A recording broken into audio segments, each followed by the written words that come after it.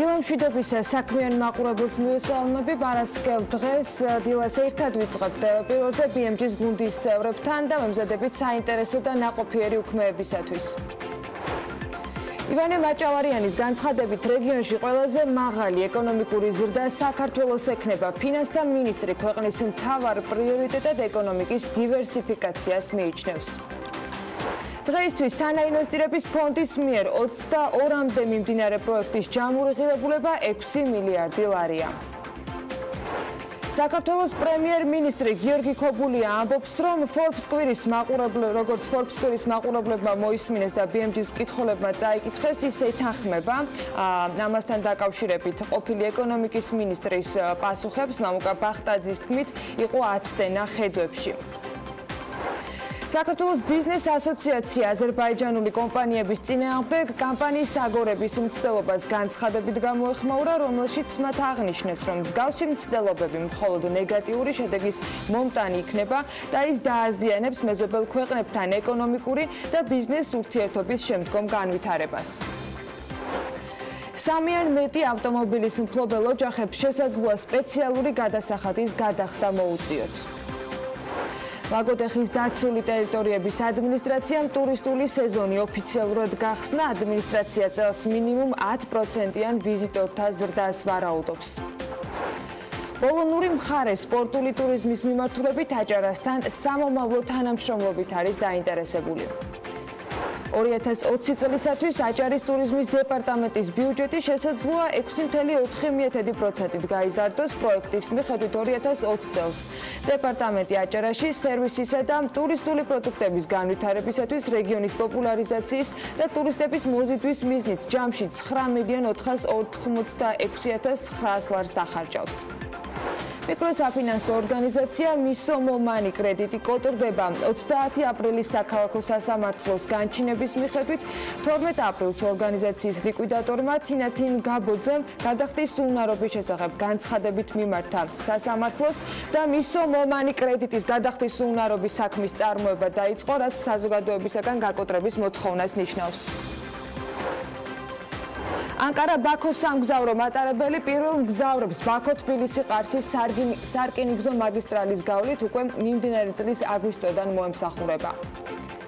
შეერთებული შტატების პრეზიდენტის დონალდ ტრამპის განცხადებით კი ჩინეთმა ამერიკასთან მიმდინარე სავაჭრო მოლაპარაკებები შეწყვიტა, რაც იმას ნიშნავს, რომ ჩინეთიდან ამერიკაში იმპორტირებული 200 მილიარდის პროდუქციაზე 25%-იანი საბაჟო გადასახადი ამოქმედა, რომელიც აქამდე 10%-ით იბეგრებოდა.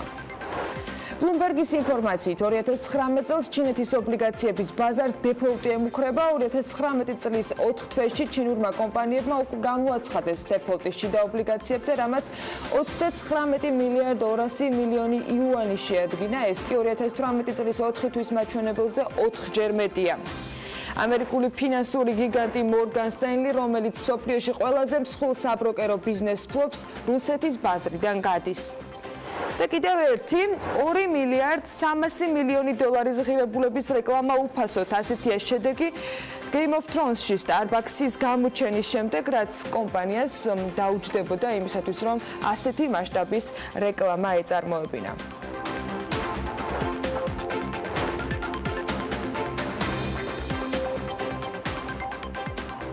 პარასკევ დილა მშვიდობისა, ეს საქმიანი დილა ტელეპირველის მაყურებლებისათვის. მე ანელა პიაშვილი ვარ და მინდა რომ პარასკევ დილიდან ერთი ვიდეო გაჩვენოთ.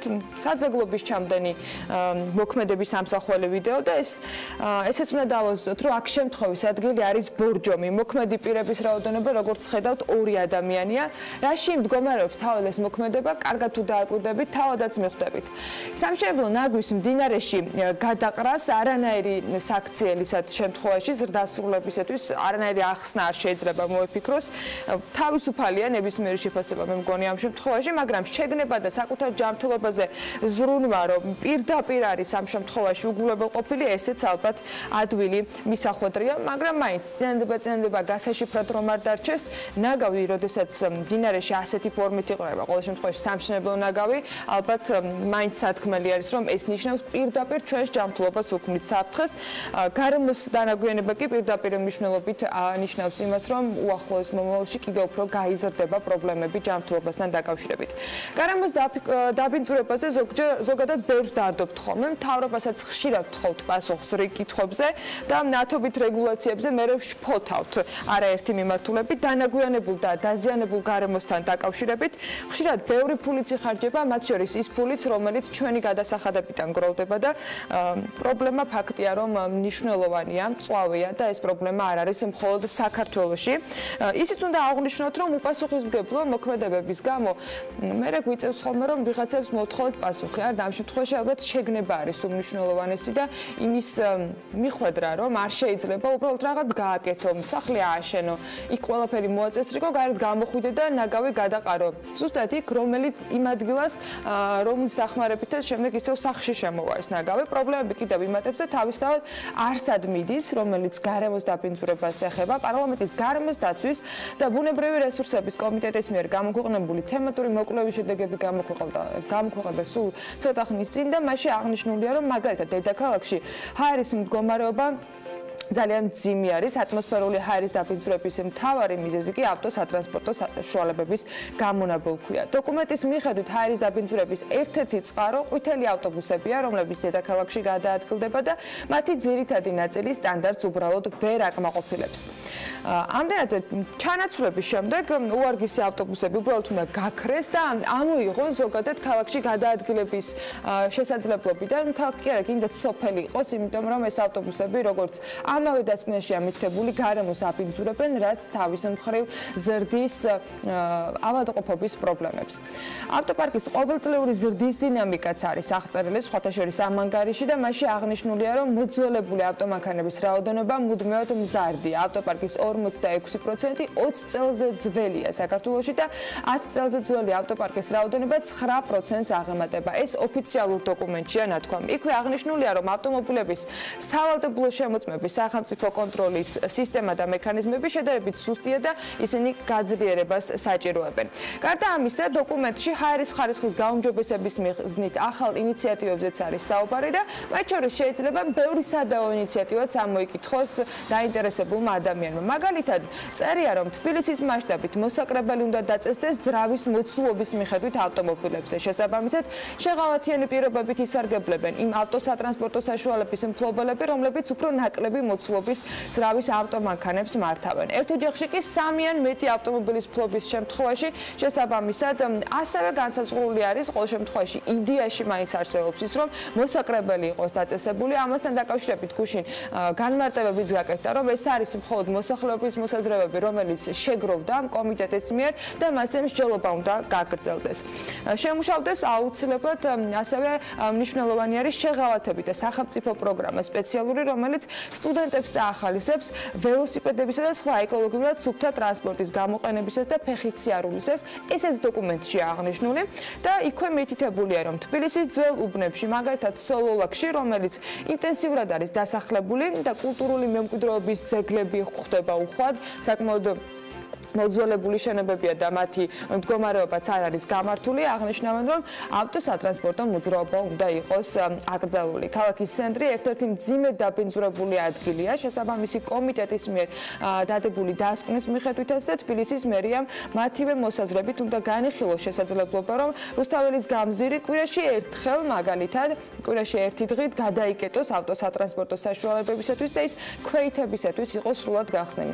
სხვათა შორის გახსოვთ ალბათ თქვენს იყო მსგავსი პრაქტიკა, როდესაც თბილისის წინა მთავრობების შემთხვევაში მსგავსი გადაწყვეტილება მიღებული იყო და სასეირნო ქუჩად იყო ხოლმე გამოცხადებული კვირაში ერთი დღის განმავლობაში, ოღონდ ეს ყოველკვირეულად არ ხდებოდა რუსთაველის გამზირით და რაღაცა სეირნობები ეწყობოდა. ამაზე მსჯელობს პარლამენტი, ყოველ შემთხვევაში ინიციატივა არსებობს და მსჯელობის გაგრძელების შემთხვევაში და მხარდამჭერების არსებობის შემთხვევაში შესაძლოა არის ეს პრაქტიკაც აღდგეს.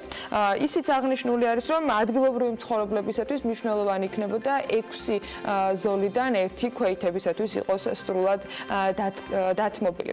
კვლევაში ასევე შეიძლება ბევრი სხვა ინიციატივა შეგხვდეთ, მათ ნაწილს დავითანხმებით კიდეც, ან შესაძლოა არ დავითანხმოთ, ბევრი სადავო ინიციატივაც არის ნამდვილად და ამაზე მსჯელობა გუშინვე აქტიურად მიმდინარეობდა, თუმცა დღეს გავაგრძელებთ BMG-ის გუნდის წევრებთან ერთად ჩვენი სტუმარი ცოტა მოგვიანებით კანონპროექტის კანონპროექტზე მომუშავე ჯგუფის ერთ-ერთი წევრი იქნება და საქმიანი დილის ეთერში მასთან ერთად ვისაუბრებთ იმ ინიციატივებზე, რომელიც როგორც ამ კომიტეტის წარმომადგენლები ამბობენ, საზოგადოებაში შეგროვებული იდეების ნაკრები არის და აუცილებლად საჭიროებს დამუშავებას. სხვათა შორის, იმავე საზოგადოებისათვის საინტერესო უნდა იყოს ისიც, რომ გარემოზე ზრუნვისათვის, ანუ საკუთარი ჯანმრთელობისათვის თანამედროვე მსოფლიოში ბევრი ქვეყანა სხვადასხვა გზას მიმართავს და გარდა ამისა, რომ საკმაოდ აქტუალური არის ელექტრომობილები, ჰიბრიდული ავტომობილები, ზოგადად ტრანსპორტის მთლიანად აკრძალვა თუ უბრალოდ ველოსიპედების გამოყენება, ასევე ტრადიციული საწვავის დახვეწაზე და სისუფთავეზეც მუშაობენ. შანხაის სატრანსპორტო კომპანია მაგალითად ექსპლუატაციაში ჩაუშვა ავტობუსები, რომლებიც ბიოდიზელის საწვავზე იმუშავებენ და სპეციალური ტექნოლოგიით გადამუშავებულ საკვები ზეთისგან მიიღებენ საწვავს. ამასთან დაკავშირებით ადგილობრივმა გამოცემამ დაწერა დეტალურად და აღნიშნული არის, რომ უკვე 2000-ზე მეტი ბიოდიზელზე მომუშავე ავტობუსია გასული ხაზებზე. ეს კი იმას ნიშნავს, რომ 2000-ზე მეტი ავტობუსი შედარებით სუფთა გამონაბოლქვით იქნება ქუჩაში გადაადგილებული. ამ ავტობუსებისათვის გამოიყენება B5 საწვავი, რომელიც 5%-ით შეიცავს ბიოდიზელს და თავის მხრივ გამოიყენება მცენარეული ზეთის სპეციალური ტექნოლოგიის გადამუშავების შედეგად, ხოლო 95% ჩვეულებრივი დიზელი არის, მაგრამ ამის მიუხედავად ეს ნიშნავს იმას, რომ გამონაბოლქვი და მავნე ნივთიერებები მცირდება.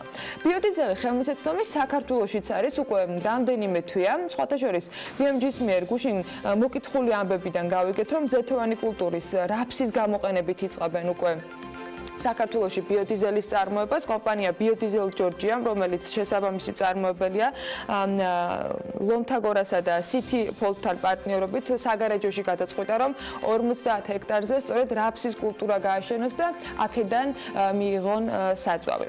ძალიან საინტერესო ამბები გველდება. ამ დროისათვის სტატისტიკას თუ ჩავხედავთ, 2000 ლიტრი ნედლეული აქვს გამუშავებული შესაბამისად ამ საწარმოს. ეს კი იმას ნიშნავს, რომ 2000 ლიტრის შემთხვევაში შედარებით ხარისხიანი საწვავით გადაადგილდებოდა ტრანსპორტი.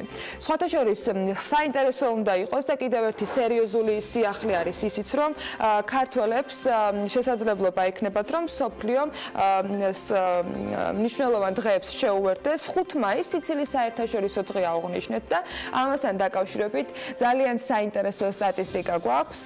ჰაჰას გამოყენების სიხშირით ტოპ 50 ქვეყანაში 44 ადგილზე მოვხვდით და პირველ ადგილზე პერუ გავიდა. ანუ ყველაზე ხშირად Facebook-ში დაჰაჰავების ფუნქციას აღმოჩნდა, რომ პერუში იყენებენ.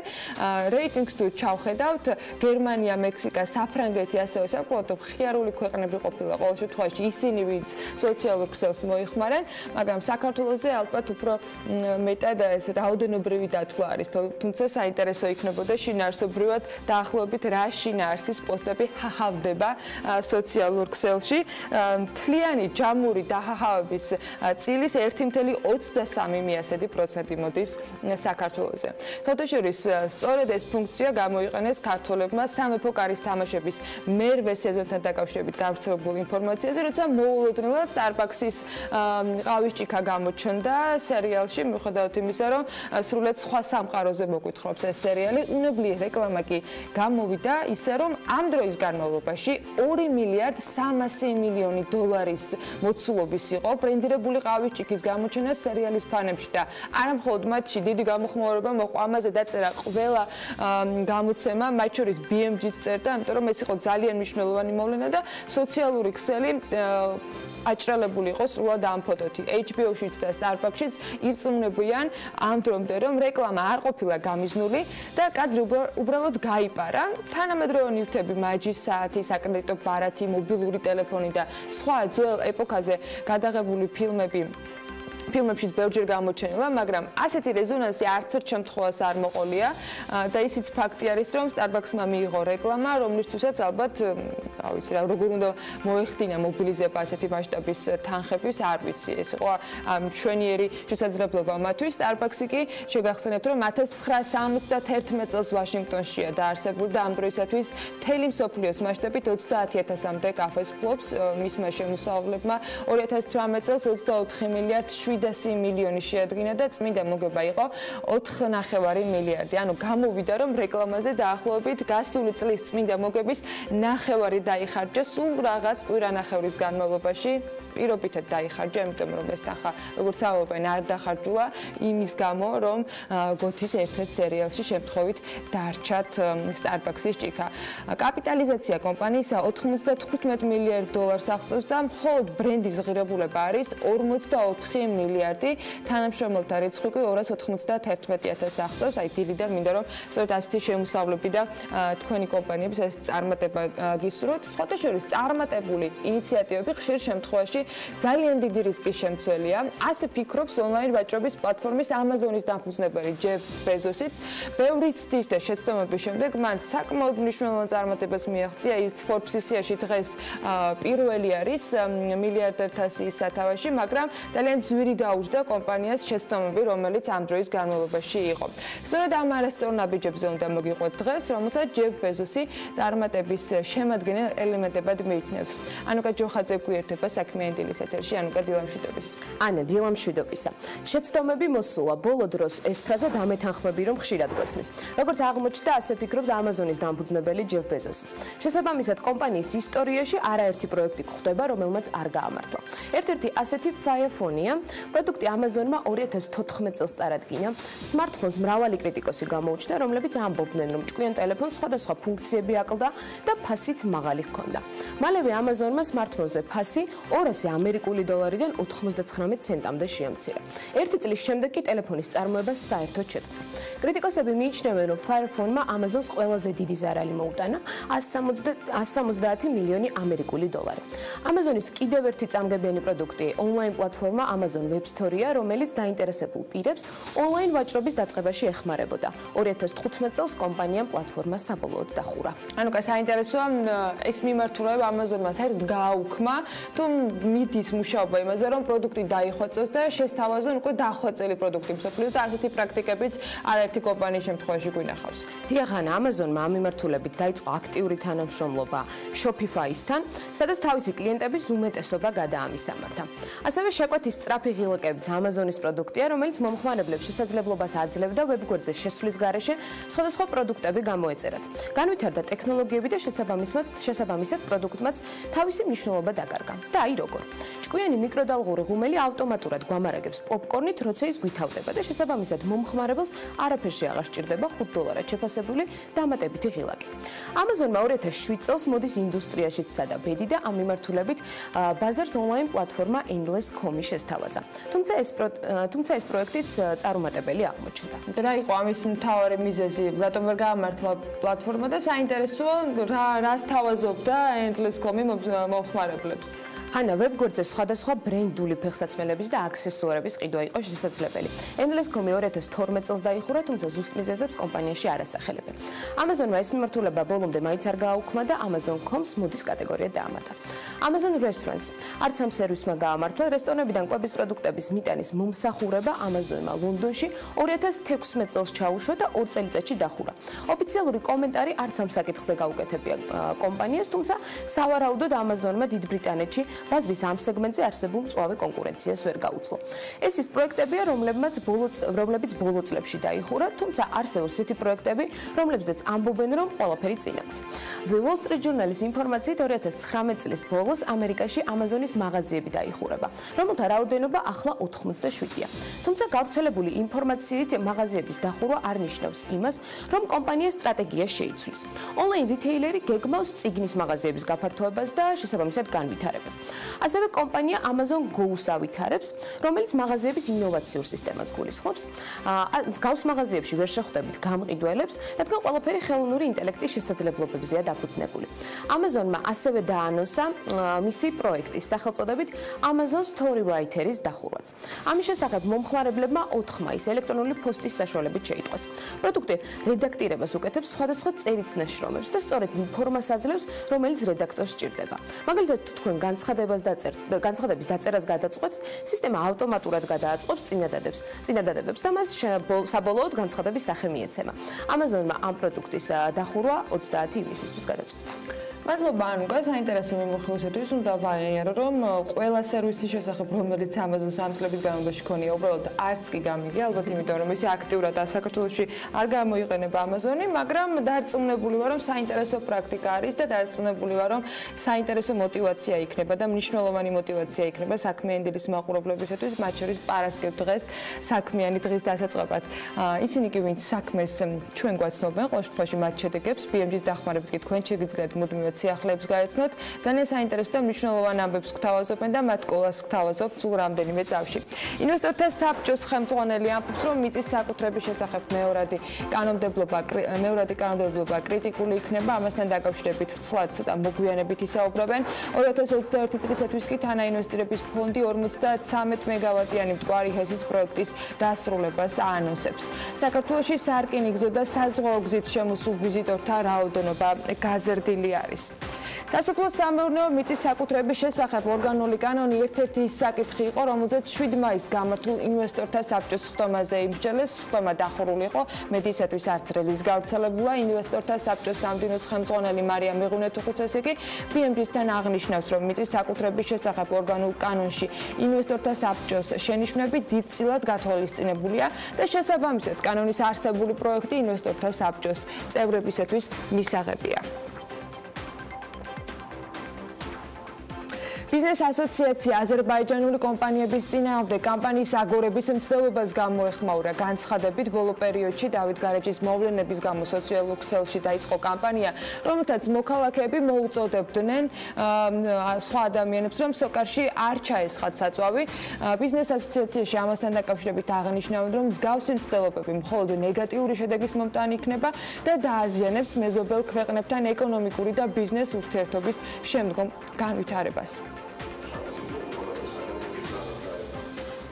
2021 წლისათვის თანაინვესტირების ფონდი 53 მეგავატიანი მტკვარი ჰესის პროექტის დასრულებას აანონსებს. საქმის კურსთან საუბრისას თანაინვესტირების ფონდის აღმასრულებელმა დირექტორმა ცოტნე ებრალიძემ თქვა, რომ ჰესის მშენებლობაში ჯამში 150 მილიონის ინვესტიცია განხორციელდება. მისივე განცხადებით, ამ ეტაპზე ფონდში ფინანსურად გამორჩეული ტურიზმის და უძრავი ქონების სექტორია და პროექტების ჯამური ღირებულება 770 მილიონ დოლარს ხდება. ებრალიძემ აღნიშნა, რომ ენერგეტიკის სექტორი პროექტების ჯამური რაოდენობით ტურიზმის და უძრავი ქონების სექტორებს მნიშვნელოვნად ჩამოუვარდება. ფონდი ამჟამად 3 ენერგეტიკულ პროექტს მტკვარი ჰესის, ონი ჰესის და ცხენისწყალი ჰესის კასკადებს ახორციელებს. საქართველოს ეროვნულმა ბანკმა მაისისთვის მონეტარული პოლიტიკის ანგარიში გამოაქვეყნა, რომელშიც ტრადიციულად ინფლაციის პროგნოზი, მონეტარული პოლიტიკის განაკვეთი საპროგნოზო ტრაექტორია, ასევე დეტალურად არის აღწერილი ის ფაქტორები, რასაც ეფუძნება მონეტარული პოლიტიკის გადაწყვეტილებები და მონეტარული პოლიტიკის ანგარიშთან დაკავშირებით განმარტავს ასევე ეროვნული ბანკის პრეზიდენტი და აღნიშნავს, რომ წინასწარი მონაცემით მიმდინარე წლის პირველ კვარტალში ეკონომიკა წლიურად 4.7%-ით გაიზრდება. კობა გვენეტაძის თქმითვე, ეკონომიკურ ზრდას ძირითადად საექსპორტო შემოსავლები, მათ შორის ტურიზმიდან მიღებული შემოსავლები განაპირობებს. ეკონომიკურ ზრდას ძირითადად საექსპორტო შემოსავლები, მათ შორის ტურიზმიდან მიღებული შემოსავლები განაპირობებს. ამავე დროს შიდა მოთხოვნა, რაც ინფლაციაზე მოქმედი ძირითადი ფაქტორია, ჯერ კიდევ სუსტი რჩება. ეროვნული ბანკის პრეზიდენტის განცხადებით, შიდა მოთხოვნა, რაც ინფლაციაზე მოქმედი ძირითადი ფაქტორია, სუსტი იქნება. ბოლო წლების განმავლობაში კი მიმდინარე ანგარიშის დეფიციტს კლების ტენდენცია აქვს და 2018 წელს ეს მაჩვენებელი 7.7%-მდე შემცირდება. ბოლო წლების განმავლობაში მიმდინარე ანგარიშის დეფიციტს კლების ტენდენცია აქვს და 2018 წელს ეს მაჩვენებელი 7.7%-მდე შემცირდა. მიმდინარე ანგარიშის დეფიციტი საგარეო სექტორზე დანახარჯებსა და საგარეო სექტორიდან მიღებულ შემოსავლებს შორის თანაფარდობას უჩვენებს. ამ დანახარჯებს მიეკუთვნება იმპორტი ან უცხოელი ინვესტორებისათვის გადახდილი დივიდენდები და პროცენტი, ხოლო შემოსავლებია ექსპორტი, ტურიზმი, ფულადი გზავნილები და სხვა.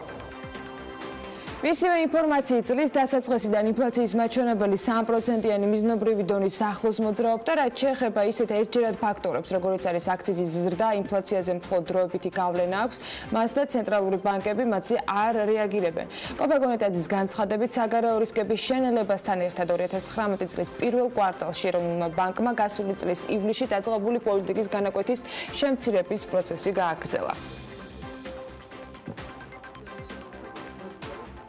წლის დასაწყისიდან ინფლაციის მაჩვენებელი 3%-იანი მიზნობრივი დონის ახლოს მოძრაობდა. აპრილში წლიური ინფლაცია გაიზარდა და 4.1% შეადგინა, რაშიც მნიშვნელოვანი წვლილი ერთჯერადმა ფაქტორებმა შეიტანა. კერძოდ, წლის დასაწყისში თამბაქოს ნაწარმზე აქციზის გადასახადის მატების წვლილი აპრილის ინფლაციაში 1.3% პუნქტია და მის გარეშე ინფლაცია, როგორც ამას დიაგრამაზე ხედავთ, 2.8%-ია. ასეთ ერთჯერად ფაქტორებს, როგორც არის აქციზის ზრდა, ინფლაციაზე მხოლოდ დროებითი გავლენა აქვთ და ცენტრალური ბანკები მათზე არ რეაგირებენ. შეგახსენებთ, რომ აქციზის გადასახადის ზრდა ინფლაციის მაჩვენებელზე მნიშვნელოვან გავლენას 2017 წელსაც ახდენდა. თუმცა მისი გავლენა 2018 წლის დასაწყისში ამოიწურა და ინფლაციის მაჩვენებელიც შემცირდა. მიკროსაფინანსო მისომანი კრედიტი კოტრდება 30 აპრილის საქალაქო სასამართლოს განჩინებაში. ამასთან დაკავშირებით აღნიშნული და მითითებულია, რომ სასამართლოს 12 აპრილს ორგანიზაციის ლიკვიდატორმა თინათინ გაბოძემ გადახდის უუნარობის შესახებ განცხადებით მიმართა და მისომანი კრედიტის გადახდის უუნარობის საქმის წარმოების დაწყობა და საზოგადოების გაკოტრება მოითხოვა. სასამართლომ განიხილა წარმოდგენილი განცხადება და თანდართული დოკუმენტები. იქვე მიიჩნია, რომ განცხადება აკმაყოფილებს გადახდის უუნარობის საქმის წარმოების შესახებ კანონით დადგენილ მოთხოვნებს, რის გამოც განცხადება მიღებულია წარმოებაში, მეორედ კი აღსრულების ეროვნული ბიუროა დანიშნული. კარტოფილი რეგიონის ქვეყნებში ისევ ძვირდება, ის თრუეთის მიერ ჩატარებული ბაზრის კვლევაში აღნიშნულია, რომ პროდუქტის მაღალი ღირებულებით საქართველოს ლიდერის პოზიციებს ართმობს. საქართველოში ძველი კარტოფილი 8%-ით გაძვირდა და 1 კილოგრამის ღირებულებამ 0.48 დოლარი შეადგინა, რაც შეეხება ახალ კარტოფილს, ის საშუალოდ $1.11 ღირს. პროდუქტი გაძვირებული არის მოლდოვაში, სადაც ძველი პროდუქტის ფასი 14%-ით გაიზარდა და შეადგინა 45 ცენტი, ახალი პროდუქტის ღირებულებამ კი $1.23. რუსეთში ძველი კარტოფილი 20 ცენტი ღირს, ახალი კი 67 ცენტი. პოლონეთში ძველი კარტოფილის ფასი 39 ცენტია და ახალი შემთხვევაში 69 ცენტად ფასობს. კვლევაში აღნიშნულია, რომ ფასების შემცირება მხოლოდ ტაჯიკეთში დაფიქსირდა, სადაც ძველი კარტოფილი 17 ცენტად არის შეფასებული და ახლის ფასი 32 ცენტია.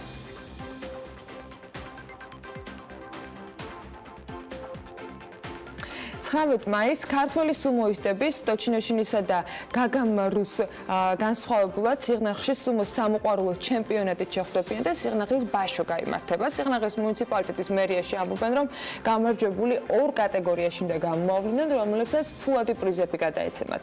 უწყებაში განმარტავენ, რომ ჩემპიონატში მონაწილეობა 18 წელს ზემოთ ყველა მსურველს შეუძლია.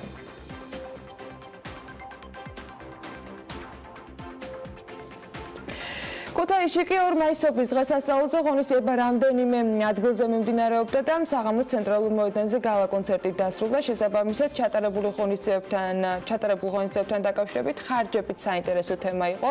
კონცერტში პროექტ მთელი საქართველოს სიყვარულით ქუთაისის მონაწილეები იყვნენ წარმოდგენილები და ნიუ პრესმა ჰონორარებისათვის გაცემული თანხის ოდენობა გამოითხოვა. როგორც კონსოლიდირებული ტენდერებით ირკვევა, 2 მაისობის 2 დღიანი კონცერტების ჰონორარმა 15,953 ლარი შეადგინა.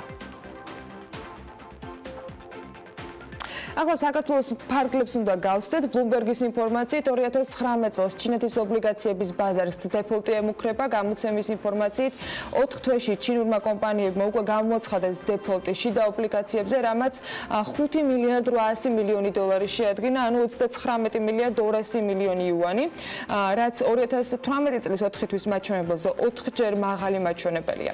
ანალიტიკოსები ამბობენ, რომ თუ არ მოხდა ცვლილებები, 2019 წელს დეფოლტი მაქსიმუმ მიაღწევს კი ამის მიზეზი ჩინეთის მიერ მიღებული ზომებია, რომელიც ჭდილოვანი ბანკინგის წინააღმდეგ არის მიღებული. ამ ფაქტორებმა გამოიწვია სხვათა შორის ფინანსირების შემცირება, რითაც დეფოლტის საფრთხე აიხსნება. შეერთებული შტატების ხელისუფლებამ ჩინური საქონლის გარკვეულ კატეგორიებზე 10-დან 25%-მდე გადასახადები გაზარდა. შეერთებული შტატების ხელისუფლების ოფიციალურ ჟურნალში გამოქვეყნდა გადაწყვეტილება. 25%-მდე გადასახადების გაზრდა კი 2019 წლის იანვარში იყო დაგეგმილი. შემდეგ ის გარკვეული ვადით გადაიდეს. გადაწყვეტილება ძალაში 10 მაისს შევა. მომატება შეეხება იმპორტს, რომელიც საერთო ღირებულებით დაახლოებით $200 მილიარდ აღწევს. შეერთებულმა შტატებმა ჩინეთის პროდუქციას გადასახადები 2018 წელს დაუწესა. გასული წლის ივნისში 25%-იანი ტარიფები დაწესდა, რომელიც მთლიანობაში $50 მილიარდ მოიცავდა. სექტემბერში ამოქმედდა 10%-იანი ტარიფი, საერთო ღირებულება $200 მილიარდი იყო. 2019 წლის მაისში კი ტრამპმა თქვა, რომ შეერთებული შტატები და ჩინეთი სავაჭრო მოლაპარაკებებს მათი მოლაპარაკებები ნელა მიმდინარეობდა და გადასახადები ამ მოლაპარაკების მიუხედავად მაინც აიწევდა.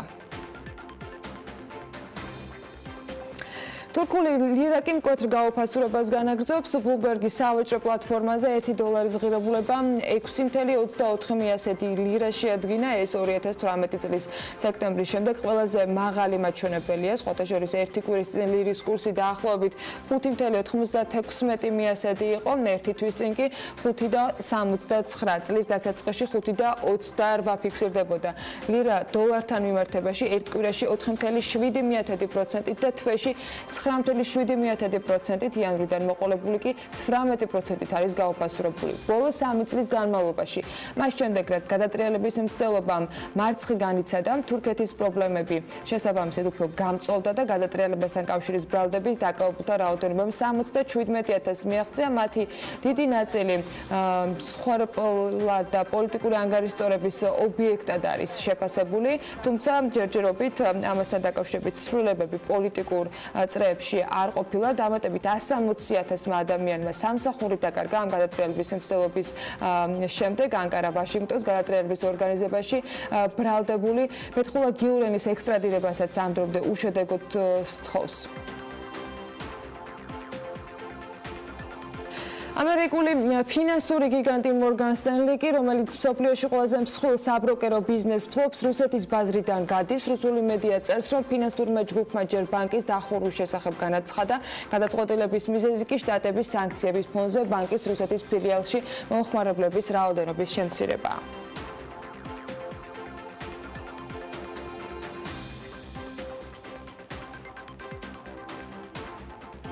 საქმიანი თემების ფონზე არ გვაუწყდება, მათ შორის არც საქმიანი დილის გუნდის წარმომადგენლებს, რომ დღეს პარასკევია. საღამოს საინტერესო დაგეგმვისათვის კი დილიდან შეგვიძლია განწყობა შევიქმნათ. წისქვილი ჯგუფი ახალ სივრცეს ღვინის ეზოს ოფიციალურად სწორედ დღეს გახსნის. ღვინის ეზო სანახაობრივ და უნიკალურ სივრცეს წარმოადგენს, რომელიც ერთგვარი სინთეზი არის კულინარიის და თეატრის და დღეიდან უკვე შესაძლებელი გახდება, რომ სტუმრებმა საუკეთესო მასპინძლობის გარდა და გემრიელი ქართული კერძების გარდა საინტერესო ინტერაქციული სივრცეც შეიგრძნონ. ნინი ლონგურაშვილი სტუმრობდა სხვათა შორის და პირველად მან დატესტა და დაესწრო რეპეტიციას, რომელსაც შესაბამისი სივრცე დღეიდან დაგახვედრებთ. ღვინის ქვეყანაში ღვინის ეზო იწყებს ფუნქციონირებას და ამისთვის წისქვილი ჯგუფის ეს ახალი სივრცე გრანდიოზული გახსნისთვის ემზადება და სპეციალურად ამ დღესთვის სპექტაკლ ხანუმას მიუზიკ პერფორმანსი იდგმება და ახლა დასის გენერალური რეპეტიცია მიმდინარეობს.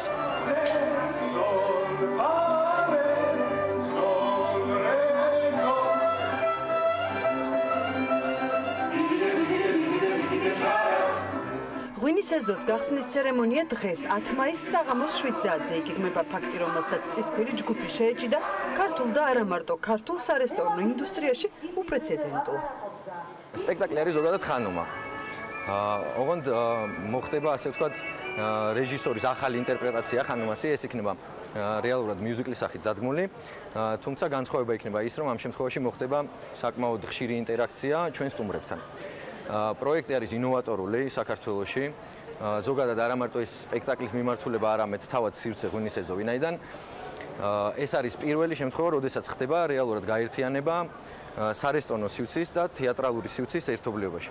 ფაქტიურად არის ავანტიურა, თუმცა დარწმუნებული ვარ, რომ ეს ავანტიურა წარმატებით დამთავრდება და ყველა ჩვენ სტუმარს მოეწონება ჩვენი ასე ვთქვათ შექმნილი ახალი პროექტი. სპეციალურად ღვინის ეზოსთვის შეიკრიბა დასი და ძირითადად მოზარდ მაყურებელთა თეატრის მსახიობებით დაკომპლექტდა. ასევე შეიქმნა სიმებიანი კვარტეტი, რომელიც აკომპანირებას გაუწევს სპექტაკლს. საკმაოდ დიდი გამოწვევა, იმიტომ რომ აქამდე არ ყოფილა და ავანტიურისტულია, სხვადასხვა კულტურის ერთობლივი სინთეზი ხდება ჭამის და რაღაც რესტორნული, ეს სამხრივად რაღაცა შეიძლება არტისტული შემოქმედებით რაღაცები ერთმანეთს კვეთდეს, მაგრამ ეს სპექტაკლი და ჭამა და რაღაც გავსი არ ყოფილა. იდეა არის ის, რომ ქვევრის ეზოა და თავადის ეზოს ვეძახით ჩვენ ამ სივრცეს. ქვევრის გახსნა იქნება და სპექტაკლი ხანომა, რომელსაც აბსოლუტურად განსხვავებულ გარემოში და სიტუაციაში მოუწევთ ხილვა ამ ყველაფერს. უნიკალური კულტურული სივრცე ძველი თბილისური ინტერიერითა და მუსიკალური ღონისძიებებით, რომელიც ორიენტირებულია ტურისტების მომსახურებაზე, 10 მაისიდან ოფიციალურად გახსნილად გამოცხადდება. წისქვილი ჯგუფი ღონისძიებაზე 200-მდე სტუმარს ტურიზმის, კულტურის, მედიის და ბიზნესის სფეროდან ელოდება. თბილი ამინდების გამოსვლას ღვინის ეზოში თავისებურად ხვდებიან და სრული დატვირთვით დღეიდან იწყებს ფუნქციონირებას. ამინდის პროგნოზის სპონსორია სადაზღვევო კომპანია უნისონი. თავისუფალი დაზღვევა თქვენი სიმშვიდისათვის. ამინდის დროა საქმიანი დილის ეთერში გარემოს ეროვნული სააგენტო კი გვატყობინებს, რომ ამინდი გამპირობებული იქნება ამიერკავკასიის ჩრდილოეთიდან მოქმედი გრილი და სამხრეთიდან გადმონაცვლებული თბილი ჰაერის მასების ურთიერთქმედებით. მოსალოდნელია დროგამშვიდობითი ღრუბლიანობის მომატება და უმეტეს რაიონში იქნება ხანმოკლე წვიმა ელჭექით. აღმოსავლეთ საქართველოში ზოგან ძლიერიც და შესაძლოა იყოს სიტყვაც. იქროლებს დასავლეთის მიმართულების ქარიც. სოხუმში 20 გრადუსამდე გათბება ჰაერი და მაქსიმალური ტემპერატურის 20 გრადუსის ფონზე, ასევე მოსალოდნელი არის ხანმოკლე წვიმა ელჭექით. ბათუმში 19 გრადუსი იქნება და იწვიმებს. 20 გრადუსია ქობულეთში მოსალოდნელი, ქუთაისში 23, ზუგდიდში 22, ანაკლიაში 21, ოზურგეთში 24 და ონში 21 გრადუსი. გორში 25 გრადუსამდე გათბება ჰაერი და ცხინვალში 24 გრადუსი დაფიქსირდება. თითქმის ყველა ქალაქში ხანმოკლე წვიმა ელჭექით არის ნავარაუდევი. იწვიმებს მარნეულშიც და რუსთავშიც, სადაც ასევე 25 გრადუსი იქნება. ორივე შემთხვევაში მაქსიმალური ტემპერატურა ახალციხეში 22 გრადუსი მიაღწევს მაქსიმალური ტემპერატურა, ბორჯომში 21 გრადუსი იქნება, ბაკურიანში 16, ისევე როგორც ახალქალაქში, სტეფანწმინდაში 10 გრადუსია ნავარაუდევი, თელავში 21 გრადუსი დაფიქსირდება და იწვიმებს.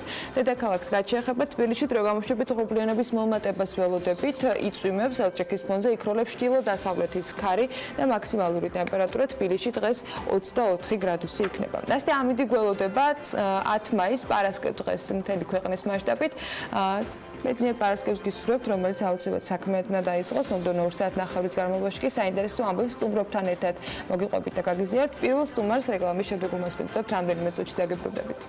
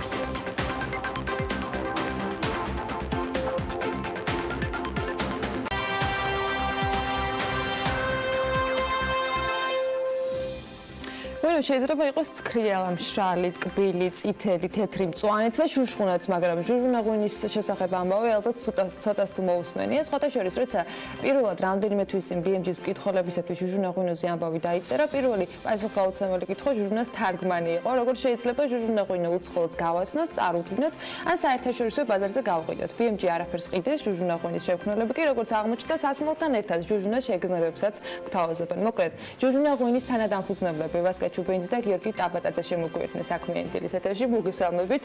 ჟუჟუნა ხასიათით. მიხარია რომ ხართ ჩვენთან ერთად. მოდი დავიწყოთ სახელით მართლა, რატომ ჟუჟუნა ღვინო? იმიტომ რომ ეს მის გემოსაც ასახავს, რამდენადაც ვიცი, მაგრამ მაინც პირველი კითხვა ეს არის, როგორ თარგმნით ჟუჟუნას? ხო, მე მგონი სახელს რაც შეეხება თვითონ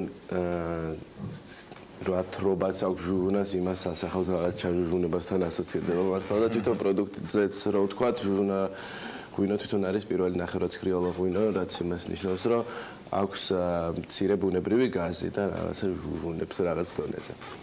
და სახელიც აქედან მოდის, ანუ ფიქრი რა ყურძნის გამზადდება, რითი არის განსხვავებული და გამორჩეული და რატომ გადაწყვეტეთ, რომ გეცადათ ისეთი თქვათ ღვინო შეგეთავაზებინათ მომხმარებელთათვის, რომელიც ჯერ კითხვის ნიშნებს აჩენს და მერე შეიძლება ინტერესი იყოს, იმიტომ რომ ღვინოსთან დაკავშირებით რაღაც უფრო ტრადიციული ღვინის მიმართ არის ხოლმე მომხმარებლის მხრიდან სურვილი, რომ შეიძინონ რაღაცის გამო ყიდულობენ. ჟუჟუნა ღვინო არის პირველი ნახევრადცხრიალა ღვინო, რაც საქართველოში გაკეთებულა რა, საზღვარგარეთ პოპულარული არის და პროსეკოს სახელით მოიხსენიებენ, ფრიზანტეს სახელით და ასე შემდეგ.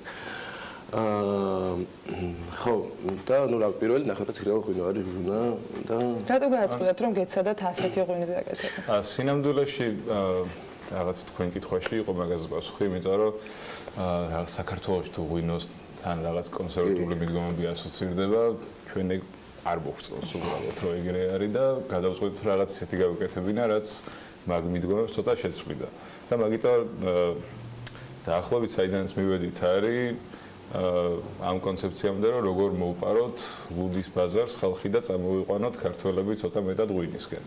და რეალურად ეს პროდუქტიც ამ კონცეფციის გარშემო არის დიდწილად აგებული, რომ არის ჩამოსასხმელი, on tap, რასაც ქვია, არის თავის გაზი აქვს, ცოტა შედარებით ნაკლები ალკოჰოლი. ნუ არც ცოტა სინამდვილეში, მაგრამ ნუ ფეთრი ღვინის ყვალობაზე? ხო, ყვალობაზე ყველაზე ნაკლები რაც შეიძლება იყოს. და რავი, არის. რა შეხება გქონდათ აქამდე ღვინოსთან? ჩვენი შეხება ღვინოსთან დაიწყო მე და გიორგი სარეკლამო ინდუსტრიაში მუშაობდით სულ სხვა სარეკლამო სააგენტოებში და დაახლოებით 5 წლის წინ მოვხდით ერთ-ერთ ღვინის კომპანიაში. მაშინ რაღაც აქირავებული მენეჯმენტი ვიყავით ჩვენ ორ მეგობართან ერთად და მაშინ იყო პირველი მცდელობა შეგვექმნა ბრენდი, რომელიც იქნებოდა ეგრეთ წოდებული New World Wine-ის კატეგორიიდან, ანუ უფრო უშუალო თანამედროვე მარტივი ღვინო, რომელიც უფრო ორიენტირებულია ახალგაზრდებზე რა. მაშინ ეს პირველი მცდელობა მეტნაკლებად კარგად გამოვიდა, მე რამდენიმე დიდმა მწარმოებელმაც მსგავსი კატეგორიის ღვინოები შექმნა და მაქედან დაიწყო ღვინის და ახალგაზრდების დამეგობრება, იმიტომ რომ 5 წლის წინ პერიოდს თუ გავიხსენებთ, ახალგაზრდებში ვინც შეიძლება მოვიაზროთ, თითქმის არავინ არ მოიხმარდა ბოთლის. ღვინო განსხვავებულ გარემოში დასალევსასმელად არ იქმება ჯერჯერობით. გასართობ სიტუაციებში არ მოიხმარებოდა რა ღვინო, ანუ მეგობართან არ მახსენდება 5 წლის წინ ვიღაცა ბოთლის ღვინით რო ასულიყო, ცოტა ძველმოდური ტიპი გამახსენებოდა და არც რაღაცა ბარებში შევხვდებოდით ახალგაზრდებს, რომლებიც ღვინოს სვამდნენ და მაგით ერთობოდნენ. მოკლედ პირველი მცდელობა 1-5 წლის წინ იყო. მაშინ რაღაც მუშაობდით ერთ-ერთ კომპანიაში და 2 წლის წინ გადავწყვეტეთ, რომ დაგვეწყოთ ჩვენი ბიზნესი, ოღონდ იგივე მიზნებით და ხედვებით, რომ რაღაცნაირად დაგვემეგობრებინა ღვინო და ახალგაზრდები და ზოგადად რა ვიცით რაღაც ღვინის სამშობლო ვარ, ჩვენ ჯერა იმისი, რომ იდეაში რაღაცა პოპ კულტურაში უნდა იყოს ღვინო და გასართობ ადგილებში უნდა გვხდებოდეს ღვინო და რაღაც დონეზე ჟუჟუნა ღვინო. თბილისში რამდენიმე საკმაოდ პოპულარულ ადგილას ჟუჟუნა ღვინო დღეს უკვე არის, მომხმარებელი ყავს, გააწყვეტ რომ ზამთრის სამთო-სათხილამურო სეზონზე თბილისსაც გაცდენილი ყავით. დღეს სად შეგვიძლია სად ხვდებით ჟუჟუნა ღვინოს და როგორი არის გამოხმაურება? მიიღეთ თუ არა ისეთი გამოხმაურება, როგორიც დაგეგმეთ? თუ მაინც მომხმარებლების თქვა განწყობები. ვერ ვიტყვი რომ ჟუჟუნა ღვინო ყველაზე პოპულარული და ყველაზე ცნობადი ბრენდი არის ამ ეტაპზე, ბუნებრივია, იმიტომ რომ სულ რაღაც 1 წელია რაც ბაზარზე გამოჩნდა. თუმცა ის მიზნები და ხედვები და ცოტა უცნებები რაც ქონდა, იმას რაღაც დონეზე მაინც მივახციეთ და ვთვლით რომ რაც დაგეგმილი ქონდა, იმის მიხედვით მივდივართ. და რაც გულისხმობ თამაში, რომ ანუ ჟუჟუნა ღვინო ხდება ისეთ გასართობ ადგილებში ხდება. მაგალითად ფაბრიკას ყველა ბარში არის და ძალიან პოპულარული არის, არ ვიცი, წამყვან ბარებში და რესტორნებში თბილისში, ქუთაისში, ბათუმში, ბარში ვართ, ასევე გუდაურში როგორც თქვენ ხიჟნაში და ასევე ძალიან მნიშვნელოვანი არის, რომ ჟუჟუნა ღვინო შარშანაც და წელსაც იყო და იქნება სხვადასხვა მუსიკალურ ფესტივალებზე, მათ შორის ელექტრონულ ფესტივალებზე, როგორც არის 4GB, მზესუმზირა და ასე შემდეგ. და ეგეც რაღაცა ძალიან გვიხარია, მოკლედ რა თქვა, რომ რეალურად ისეთ ადგილას, სადაც ეს სტერეოტიპულად რა შევხედოთ ღვინო არ მოიაზრება, მოიაზრება კიდევაც, მოიხმარება და გასართობადაც გამოიყენება და ხო რა. თქვენ თვლით, რომ ჟუჟუნა ღვინის მომხმარებელი არის ახალგაზრდა, რომელიც გასართობად არის იმ დროს თუ რაღაცა ფიქრობთ, რომ შეიძლება ჟუჟუნა ღვინო იყოს არა მხოლოდ ჩამოსასხმელი, არამედ ეს შეიძლება სხვა ფორმით ჟუჟუნა ღვინო სინამდვილეში თავის ძირითად აზრს გაყვება ალბათ ბოლომდე და რაღაც არ გადავა იმ კლასიკური ღვინის გაგებებში, რაზეც თავიდან ვლაპარაკობდით. და მაგიტომაც მისი მომხმარებელი შეიძლება ასაკით არ იყოს მაინც და მაინც შეზღუდული რაღაცა ჩვენ გვინდა რომ 25 წლამდე ახალგაზრდა იმართ. თუმცა რაღაცა სულისკვეთება ალბათ მას მაინც მოყვება და პრინციპში შედარებით ასაკიანი ადამიანის რომელიც ჟუჟუნა ღვინოს დალევს, იმიტოდალევს რაღაც თავისი სიბრძნის გადმოსაცემად კი არა, უბრალოდ იმისთვის რომ ეს განწყობა ახალგაზრდული სულისკვეთება წარმოიღოს თავისკენ. ეხლა ცოტა ბიზნესზე მინდა გითხოთ, ყურძენს საწყიდულობთ, როგორ ამუშავებთ, ვისთან თანამშრომლობთ? მართლაც არის, ჩვენ ვართ ერთადერთი ღვინის კომპანია, რომელსაც არაფერი არ აქვს. ანუ არც ვენახს ფლობთ. ნამდვილი სტარტაპული მიდგომით გადავწყვეტეთ, რომ არ ყოფილიყავით რესურსებით, ზედმეტად მოუქნელი რესურსებით დატვირთული და ყველაფერს ვაკეთებთ აუთსორსზე, ოღონდ რას გულისხმობ ამაში, რომ პროცესი არის აბსოლუტურად ჩვენ ხელში 100%-ით რა, თუმცა აი რაღაც ჩვენი ყურძენი, რომელიც განსაკუთრებულ მდგომარეობაში, განსაკუთრებულ დროს უნდა ავიღოთ იმისთვის, რომ ზუსტად ესეთი სითხე მივიღოთ, იმ მომენტში მივდივართ, ვათვალიერებთ მთელი კახეთის ვენახებს და საუკეთესოს ვარჩევთ. მე რაღაც ქარხანა რომელიც ყველაზე ძალიან გვაწყობდა იმაში იქ იჯარით შევედით და ეს ნელ-ნელა მივყვებით, ყველაფერს ვარჩევთ და ყველგან ვართ მოქნილები.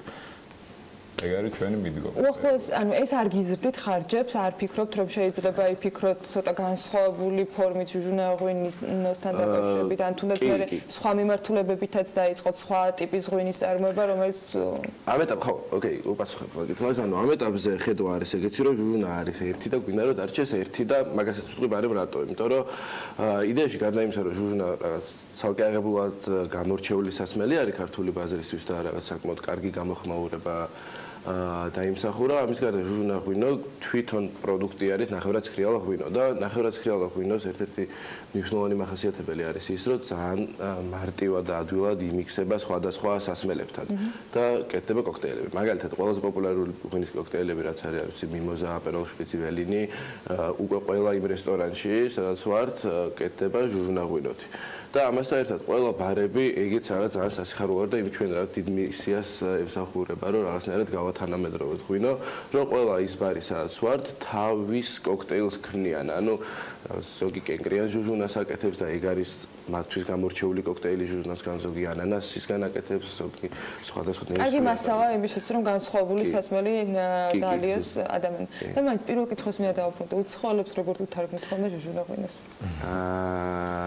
ანუ აიძულებთ რა თქვა ჟუჟუნა? საინტერესოა, წარმატებებს გისურვებთ მომავალში და მით უმეტეს ახლა აქტიური ტურისტული სეზონი დაიწყება, კიდევ უფრო გააქტიურდება და დარწმუნებული ვარ, რომ ბევრ საინტერესო სიახლეს შესთავაზებთ მომხმარებლებს. კიდევ ერთხელ წარმატებები მინდა გისურვოთ. ვასკა ჩუბინიძე ჟუჟუნა ღვინოს თანადამფუძნებელი და გიორგი ტაპატაძე ჟუჟუნა ღვინოს კიდევ ერთი თანადამფუძნებელი იყო საქმიანი დილის სტუმარი. როგორ მოვემზადოთ გასაუბრებისთვის, ეს კიდევ ერთი თემა იქნება, რაზეც საქმიანი დილის სტუდიაში უნდა ვისაუბროთ, თანაც იმ დროს, როდესაც ინტერვიუ HR რობოტთან გაქვთ დაგეგმილი. ეს ახალი რეალობაა, რომელიც მსოფლიოს წამყვან კომპანიებში უკვე დაინერგა და ახალი კადრის აყვანას, მისი კომპეტენციისა და უნარჩვევების შეფასებას პირდაპირ რობოტს ანდობენ. ჯერჯერობით სიახლე მხოლოდ რამდენიმე კომპანიაშია დანერგილი, თუმცა ექსპერტები იმასაც ვარაუდობენ, რომ HR დეპარტამენტში რობოტების სიმრავლე ადამიანების სიმცირეს განაპირობებს. რას გულისხმობს ეს და რამდენად მკაცრად ამოწმებენ დასაქმების მსურველებს რობოტები? მარიამ ადამიანმა მოგუყვება. Great to meet you. რობოტები ჩვენს შორის და ჩვენს ირგვლივ უკვე დიდი ხანია ყოველდღიური ცხოვრების განუყოფელი ნაწილი გახდა. რეალობა, რომელიც მხოლოდ ფილმებში გვქონდა ნანახი, ახლა თითქმის ყველა სფეროს ეხება, მათ შორის HR დეპარტამენტებსაც. ამიტომაც თუ კი თქვენ მსოფლიოს უმსხვილეს კომპანიებში სამსახურის დაწყებაზე ოცნებობთ, კარგად მოემზადეთ, რადგან პირველი გასაუბრების გავლა რობოტთან მოგიწევთ. კომპანიებმა გასულ წელს HR რობოტებში 367 მილიონი დოლარის ინვესტიცია განახორციელეს და დაიწყეს საკმაოდ წარმატებული თანამშრომლობა მათთან. სწორედ ასეთი კომპანიებია მაგალითად L'Oreal, PepsiCo და IKEA. რაოდენობა კი ყოველწლიურად იზრდება. რობოტები ასრულებენ რუტინულ სამუშაოს გაცილებით ეფექტიანად, ვიდრე ამას ადამიანები ვახერხებთ. მათ ევალებათ რეზუმეს მოძიება და შეფასება თუ რამდენად შეესაბამება ადამიანი ვაკანტურ პოზიციას. სადაც სწავლობდა, რა დაამთავრა, სად იმუშავა და რა გაუკეთებია ამ დრომდე. ასევე რობოტები ამყარებენ კომუნიკაციას და აფასებენ ადამიანების კვალიფიკაციას. გასაუბრება კი ბლიც ინტერვიუს სტილშია და მიღმა იმ ტრადიციული კითხვებისა, რომლებსაც თითქმის ყველა გასაუბრებაზე სვამენ ადამიანები, ანუ რა არის მთავარი პროფესია და რატომ ფიქრობთ, რომ შეესაბამებით ამ პოზიციას, დამატებით რამდენიმე კონკურენტულ კითხვასაც ამატებს, რომელიც საბოლოოდ წყვეტს კანდიდატის ბეჭდს, დაიწყებს თუ არა მუშაობას ვაკანტურ პოზიციაზე. ამიტომაც რობოტი მათზე კონკრეტული პასუხების გაცემას მოითხოვს. დრო კი, რა თქმა უნდა, ამ ყველაფრისთვის შეზღუდულია. არ იფიქროთ, რომ რობოტთან ინტერვიუ უფრო მარტივია ვიდრე ადამიანთან. პირიქით, თუ კი რობოტმა ნეგატიური შეფასება მოგანიჭათ, თქვენი საქმე აღარ გადაეცემა უკვე HR სპეციალისტს, ადამიანს, რომელიც საბოლოოდ წყვეტს კანდიდატის დასაქმებას. გარდა ამისა, ხელოვნური ინტელექტის მოტყუება უფრო რთულია ვიდრე ადამიანის, რადგან სისტემა ანალიზს უკეთებს კანდიდატის ხმის ტემბრს, საუბრის სიჩქარეს, მიმიკას, ემოციურ მდგომარეობას და ამ ყველაფერს უმაღლესი სიზუსტით აკეთებს. ამიტომაც მოატყუოთ რობოტი, რომ ვითომ ჩინური ენა იცით იმ დროს, როდესაც სულ რამდენიმე წინადადებას ფლობთ, ძალიან ცუდი იდეაა. გულწრფელობა, სიმართლე და ბუნებრივობა კი არის ერთადერთი გზა. რობოტის გულის მოსაგებად, თუ კი მას აქვს საერთოდ ასეთი ორგანო.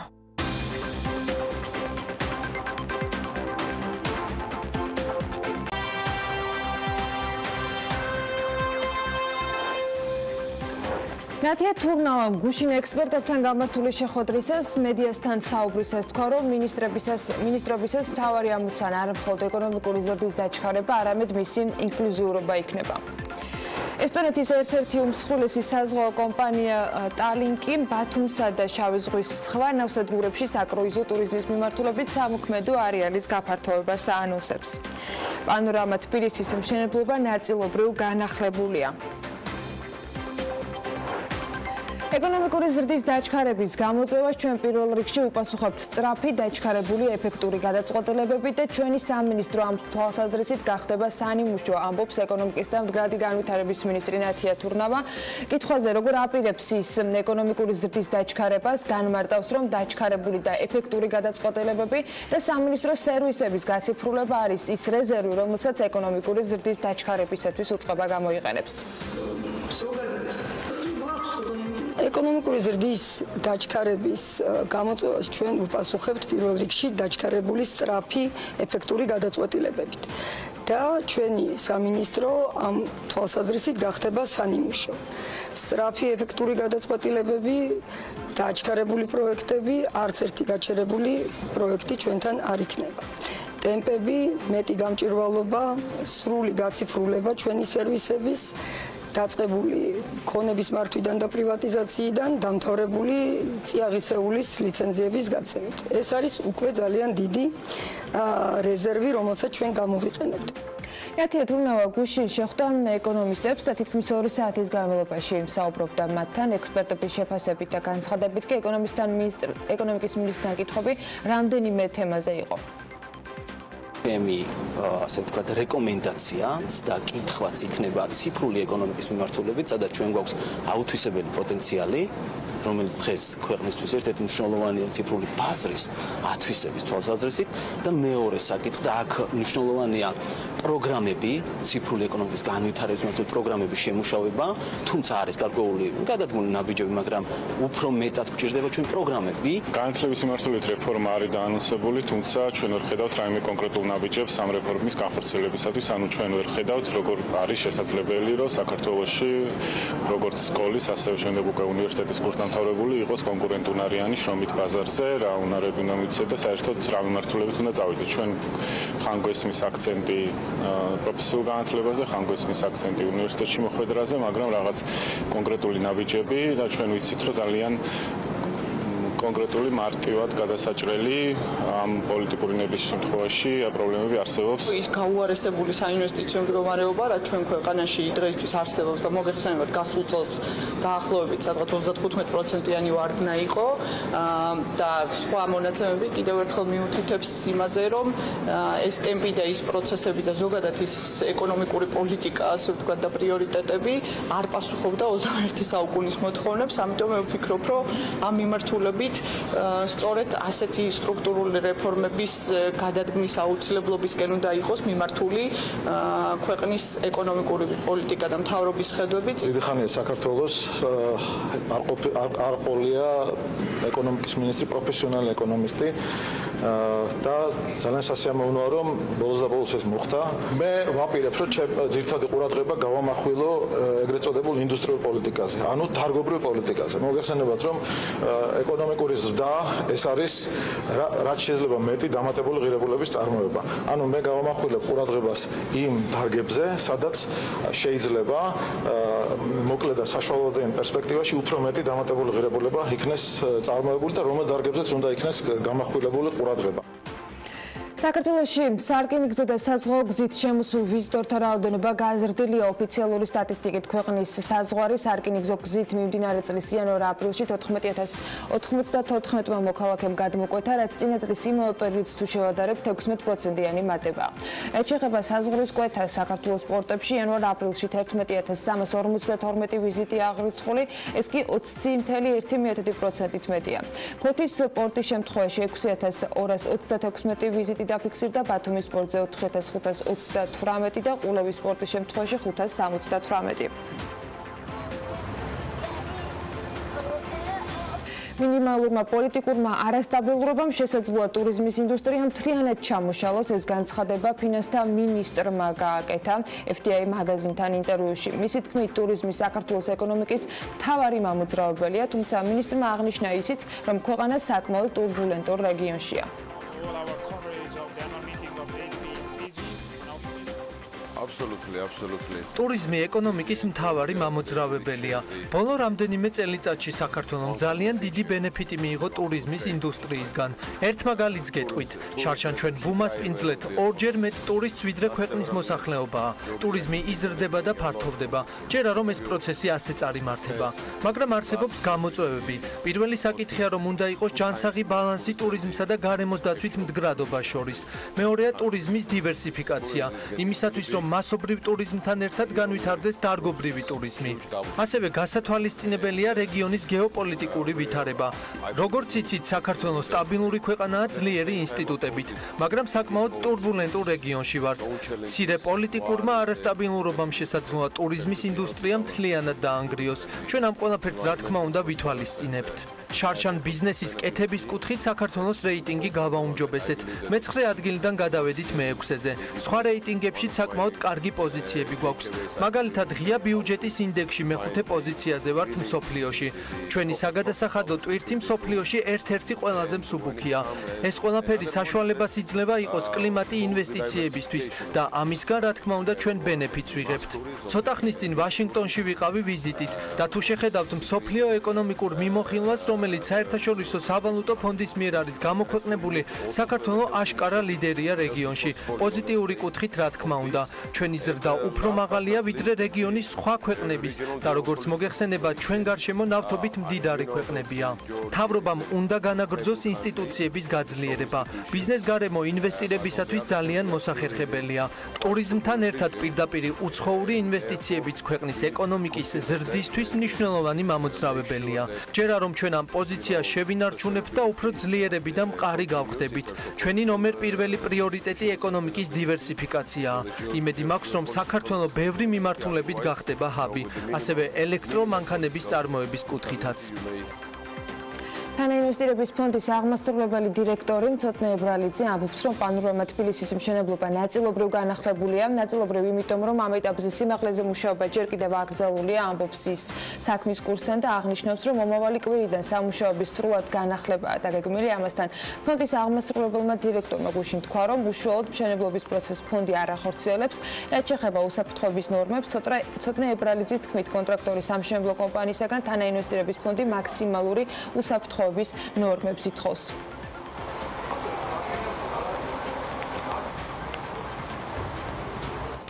წლისთვის აჭარის ტურიზმის დეპარტამენტის ბიუჯეტი შესაძლოა 6.4%-ით გაიზარდოს. ბიუჯეტის პროექტის განხილვა ტურიზმის დეპარტამენტში გუშინ შედგა. პროექტის მიხედვით კი 2020 წელს დეპარტამენტი აჭარაში სერვისის და ტურისტული პროდუქტების განვითარებისათვის, რეგიონის პოპულარიზაციის და ტურისტების მოზიდვის მიზნით ჯამში 9.486.900 ლარს დახარჯავს. 2020 წელს აჭარის 17 სამიზნე ქვეყანაში პოპულარიზაციისათვის რეკლამის ბიუჯეტი 8.9%-ით გაიზარდება, რაც ჯამში 6.490.400 ლარს შეადგენს. შემდეგი წელისათვის სარეკლამო კამპანიების წარმოებისას ძირითადი აქცენტი სატელევიზიო და ონლაინ რეკლამის გაძლიერებაზე უნდა გაკეთდეს. აჭარაში სერვისის და ტურისტული პროდუქტების განვითარებისათვის 5.8%-ით მეტი, ანუ 1.886.800 ლარი დაიხარჯება და დეპარტამენტი გააგრძელებს პროექტებს ტურიზმის განვითარების სკოლა და საუკეთესო სერვისის მქონე ტურისტული ობიექტების დაჯილდოვებას.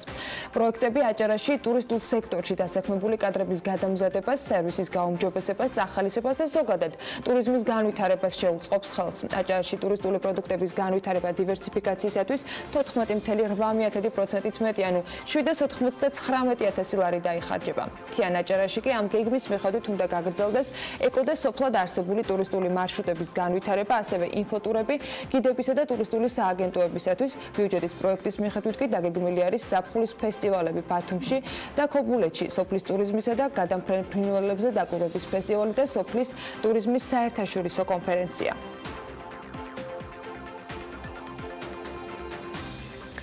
ესტონეთის ერთ-ერთი უმსხვილესი საზღვაო კომპანია ტალინკი ბათუმსა და შავი ზღვის სხვა ნავსადგურებში საკრუიზო ტურიზმის მიმართულებით სამოქმედო არეალის გაფართოებას აანონსებს. კომპანიის წარმომადგენლებს აჭარის მთავრობის თავმჯდომარესთან ჰქონდათ შეხვედრა, რომლებმაც სტუმრებს რეგიონში საკრუიზო ტურის განვითარების პერსპექტივა გააცნეს.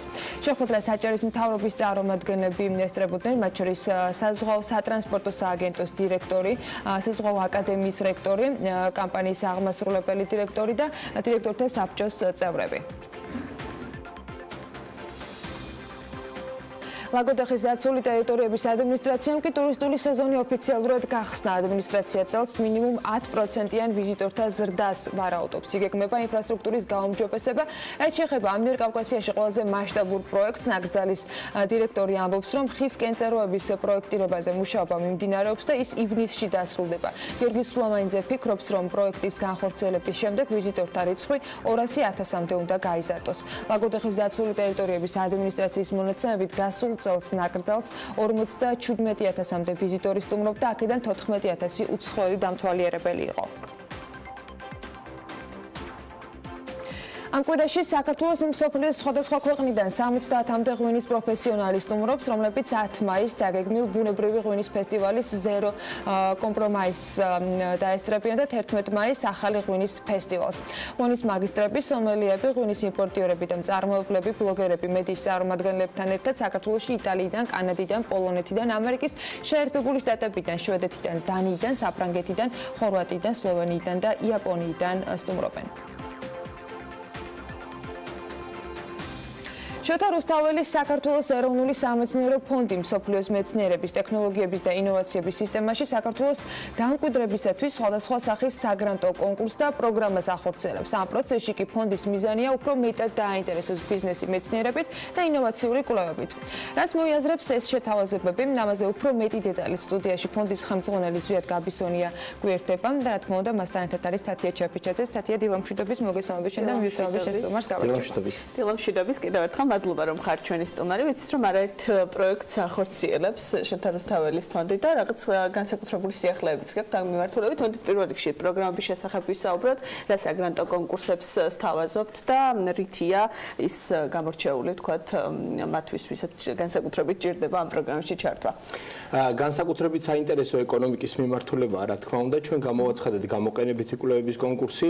უახლოეს პერიოდში დასრულდება განაცხადების მიღება და გადავა შემდეგ შემოწმების ეტაპზე. ეტაპი ზოგადად არის 3, ანუ ჯერ არჩევს შესარჩევი კომისია, შემდეგ იგზავნება უცხოურ ორგანიზაციაში. ალბათ იცით, რომ ჩვენ 2 წლის განმავლობაში ვიყენებდით ამერიკულ უცხოურ კომპანიას, ამ შემფასებელ კომპანიას, მაგრამ წელს მივიღეთ გადაწყვეტილება, რადგან საქართველოს ცდილობს გაწევრიანდეს ევრაქსესში, ანუ პანევროპულ სამეცნიერო საზოგადოებაში, ამიტომაც ვფიქრობთ, რომ შეფასების მეთოდოლოგიაც ევროპული უნდა ავიღოთ სტანდარტი, ანუ შემოგვაქვს ERC სტანდარტი, ასევე ჩვენ ხელშეკრულებას უახლოეს პერიოდში გავაფორმებთ ევროპული კვლევების სამეცნიერო ფონდთან, სადაც 135,000-ზე მეტი მეცნიერი გაერთიანებული და სწორედ მათ შეეძლებათ პანელური პრინციპით შეაფასონ გამოყენებითი კვლევები, რამდენად არის პოტენციალი ამ კვლევებისა, რომ დავიდეს ის კომერციულ ტრანსფერებამდე.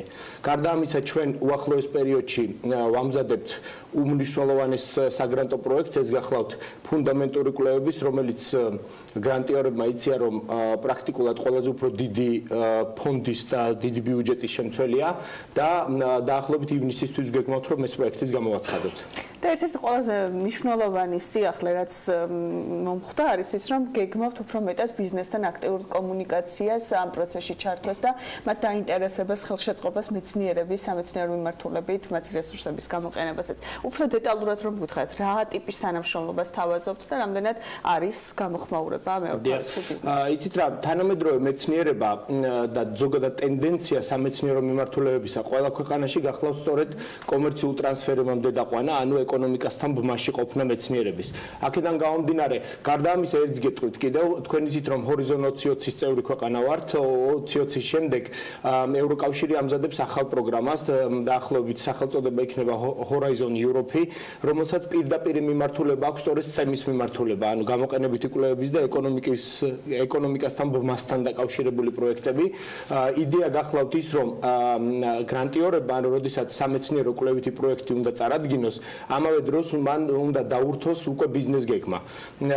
ამ მიმართულებით მიდის პრაქტიკულად ევროკავშირის ყველა წევრი ქვეყანა და ძალიან მნიშვნელოვანია, რომ საქართველოს ამ მიმართულებით მოძრაობა დაიწყოს, მომზადება დაიწყოს, რადგან თავისთავად ძალიან რთულია საგრანტო პროექტებში გამარჯვება ევროკავშირის, რადგან კონკურენტი ჩვენ ვართ ყველა ერთმანეთის, მათ შორის ევროკავშირის ქვეყნებთან, რომლებსაც ძალიან დიდი სამეცნიერო გამოცდილება აქვს ამ ნაწილში.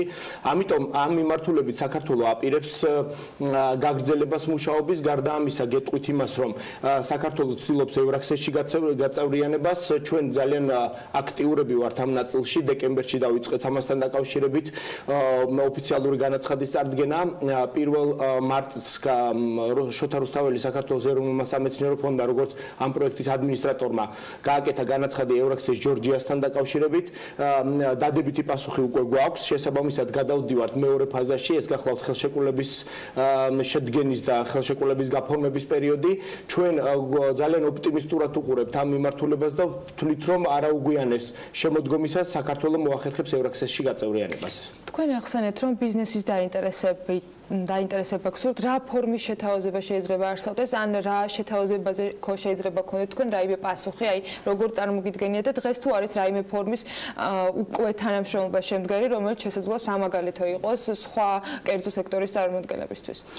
რა თქმა უნდა, თანამედროვე პირობებში, როცა ჩვენ ვლაპარაკობთ იგივე გამოყენებით კვლევებზე, რა თქმა უნდა, ის უნდა დავიდეს, როგორც ვთქვით, კომერციულ ტრანსფერებამდე. რა შეთავაზება გვაქვს? თქვენ იცით, რომ ამ მიმართულებით საკმაოდ აქტიურად დაიწყო მეცნიერება მუშაობა, მათ შორის ქართულმა მეცნიერებამ. ჩვენ გვაქვს რამდენიმე, დაახლოებით 1 თვის წინ ჩვენ მქონდა სპეციალური გამოფენა ჯიტაში, ინოვაციებისა და ტექნოლოგიების სააგენტოსთან ერთად. სპეციალურად მიზანმიმართულად გავაკეთეთ ეს, რომ ჩვენ გვინდა გავაკეთოთ ისეთი ჯაჭვი, როცა სამეცნიერო კვლევები არ დასრულდება კვლევების ეტაპზე. შესაბამისად, ჩვენ ვართ მოლაპარაკებული სააგენტოსთან, კვლევების შემდეგ ის გადავა ჯიტაში, პროტოტიპის დამუშავების ნაწილში, სტარტაპის დაფინანსების ნაწილში და შემდეგ უკვე კერძო სექტორთან მიმართულებაში. რაც შეეხება თქვენს კონკრეტულ კითხვას ბიზნესთან უშუალოდ ბმაში, რა თქმა უნდა, გამორიცხულია მეცნიერებამ აიძულოს ბიზნესი გარკვეული პროექტების დაფინანსების. შესაბამისად, ჩვენ უნდა შევთავაზოთ ბიზნესს სწორედ მომგებიანი პროექტები, ისეთი, რომელსაც კომერციული იდეა აქვს და შესაბამისად მოგებისკენ ორიენტირებული იქნება. რამდენად შეიძლება დაკვეთა შესრულების, თქვათ, სქემა არსებობს, მათ შორის, ანუ მეცნიერება ალბათ ვერ აიძულებს ბიზნესს, რომ რაღაცა თანხები გამოყოს ამისთვის, მაგრამ რამდენად შეიძლება ბიზნესისათვის საინტერესო პროექტებზე კონკრეტული მიმართულებით წინასწარ შეთანხმებით უკვე ამ ხრივ მეცნიერების, თქვათ, ინტერესი დავინახოთ, რომ მათ განავითარონ ეს იდეა და უკვე კონკრეტული, თქვათ, პროტოტიპის შექმნისათვის სამუშაო ჩაატარონ. აბსოლუტურად გეთანხმებით, თქვენ იცით, რომ მთელი მსოფლიო სწორედ ამ მიმართულებით მუშაობს, ანუ სქემა გახლავთ ეგრეთ წოდებული სამეცნიერო კლასტერები, როცა ბიზნესი უკვეთავს სამეცნიერო კვლევით ინსტიტუტს, ანუ კონკრეტულ უნივერსიტეტს, აკეთებს მისი ინვესტირებას, პროექტის ინვესტირებას, მასში იწყებს ჩართულობას კონკრეტული სამეცნიერო ჯგუფები, კვლევითი ინსტიტუტი, უნივერსიტეტის ნაწილი, ახალგაზრდა მეცნიერები და საბოლოო ჯამში დაკვეთის შესრულების შემდეგ ხდება პატენტირება და ამის შემდეგ უკვე გადადის კონკრეტულ ბიზნესში. ასე განავითარა მაგალითად იაპონია მთელი თავისი ეკონომიკა, თავიდან დაიწყო პატენტების შეძენა ევროკავშირიდან, მაგრამ შემდგომ იმდენად სწრაფად განავითარა, რომ უკვე ევროპამაც ვეღარ გააჩერა ამ პატენტების დენის უკვე მე მაქვს რამდენიმე თქვა პროექტი, რომელიც თქვენ გამივიღა, მათ შორის ერთი არის ხილის შენახვის ახალი ტექნოლოგიების შემუშავება. ეს უკვე მომზადებული პროექტია, დასრულებულია ბიზნესთან კომუნიკაციის შედეგად შეიქმნა, თუ აი რა პრინციპით შემომზადდა თუნდაც ეს არის აგრარული სფერო და ამუშავა აგრარულმა უნივერსიტეტმა, პატენტი უკვე მიღებულია.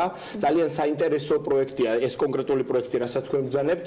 საუბარია იმაზე, რომ კონკრეტული ნივთიერებების მიწოდებასთან ერთად გაცილებით გაიზრდება ხილის შენახვის ვადები, ვადიანობა და ხარისხი. აქედან გამომდინარე, რა თქმა უნდა, მას აქვს უკვე კომერციული ეფექტი. რა ფორმით ხდება კომუნიკაცია, იმიტომ რომ თქვენ ახსენეთ, რომ ეს ალბათ ესე არ შეიძლება უბრალოდ დაკვეთა არსებობდეს. წინასწარ რაღაც საუბრები მნიშვნელოვანია, საუბარში მათ შორის იმის შესაძლებლობის დანახვა ბიზნესისათვის, რა შეიძლება გაკეთდეს, რა ფორმით ხდება კომუნიკაცია, თუ ეს არის უშუალოდ იდეის არსებობის შემთხვევაში მომართვიანობა მხოლოდ. რა ხდება თქვენ რას უწევთ ორგანიზებას და როგორ ახვედრებთ ამ ადამიანებს? რა თქმა უნდა, პირველ რიგში ჩართულობა სახელმწიფოსი აუცილებელია. ის შეიძლება მოხდეს კონსულტაციების ფორმით, შეხვედრების ფორმით, სამეცნიერო ფორუმებზე, ბიზნეს ჯგუფების დაპატიჟების ფორმით და ასე შემდეგ. რაც შეეხება უშუალოდ თქვენს კითხვას, თქვენ ალბათ ნახეთ გუშინ ეკონომიკის მინისტრით შეხვდა მეცნიერებს და ანუ ეს არის პირველი ნაბიჯი იმისა, რომ დავიწყოთ დაახლოება მეცნიერებისა ბიზნეს ჯგუფებთან.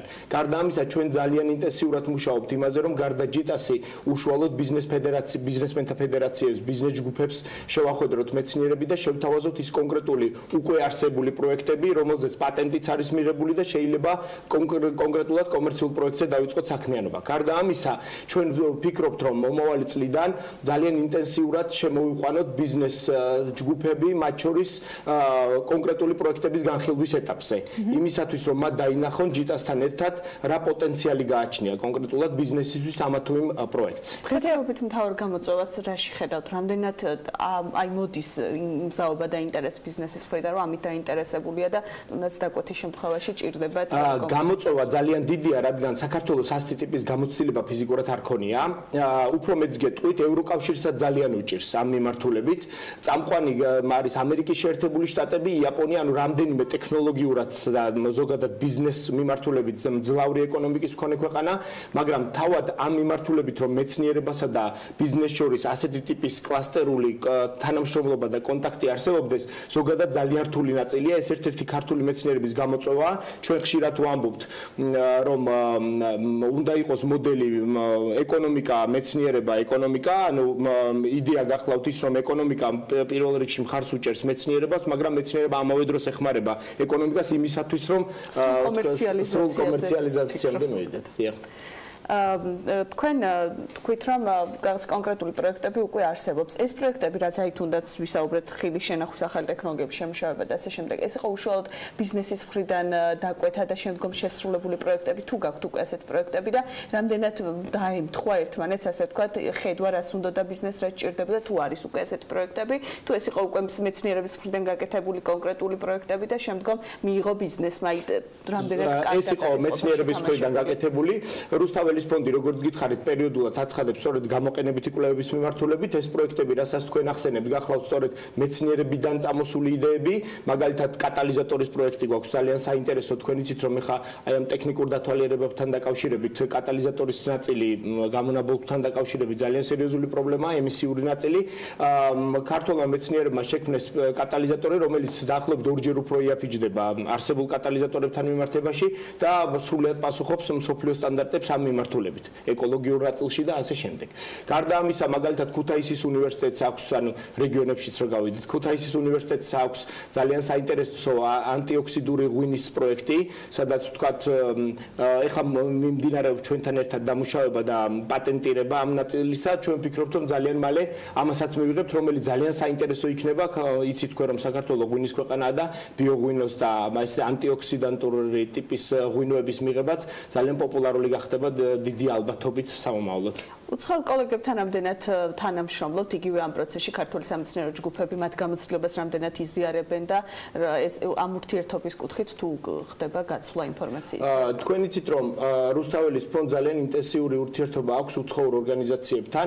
ჩვენ თანამშრომლობთ ბილატერალური შეთანხმების ფარგლებში ძალიან ბევრ წარმატებულ ევროკავშირის და ტექნოლოგიურად ძლიერ ქვეყნებთან. გერმანიასთან ძალიან ინტენსიურად თანამშრომლობთ, საფრანგეთთან, დიდ ბრიტანეთთან.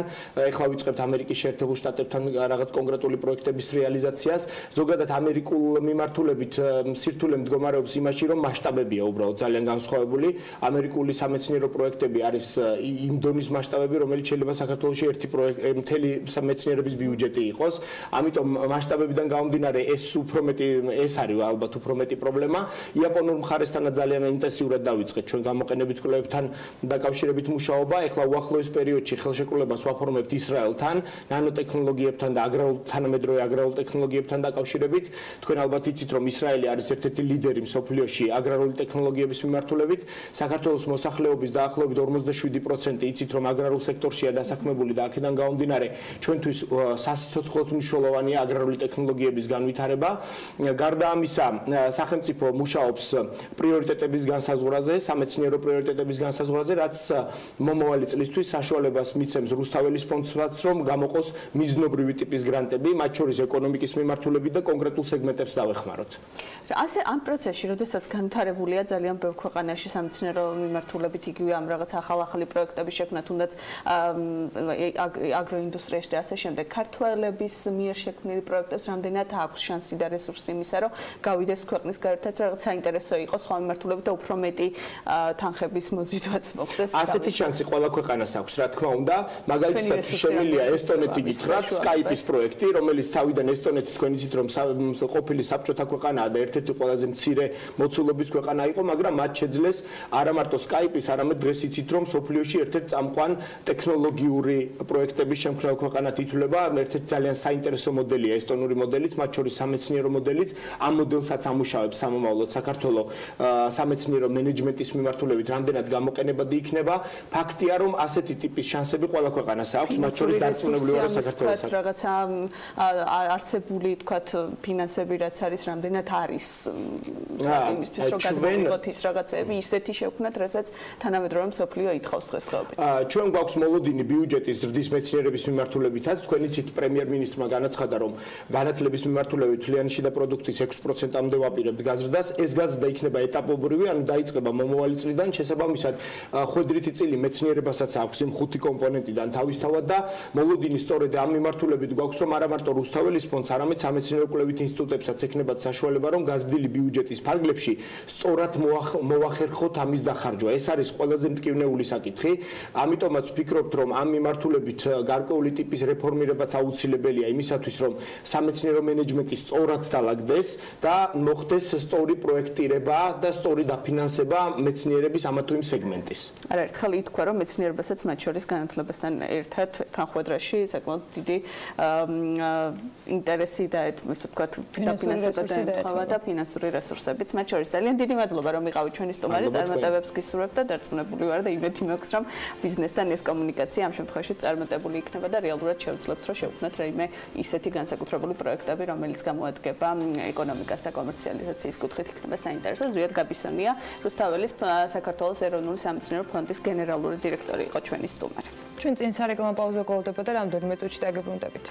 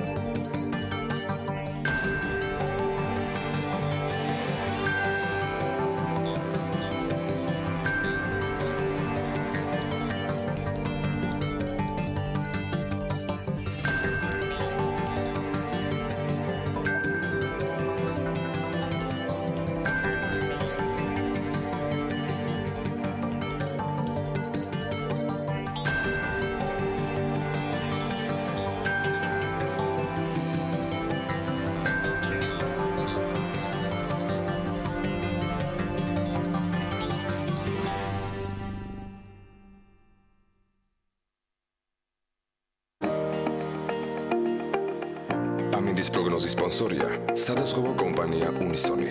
თავისუფალი დაზღვევა თქვენი სიმშვიდისათვის.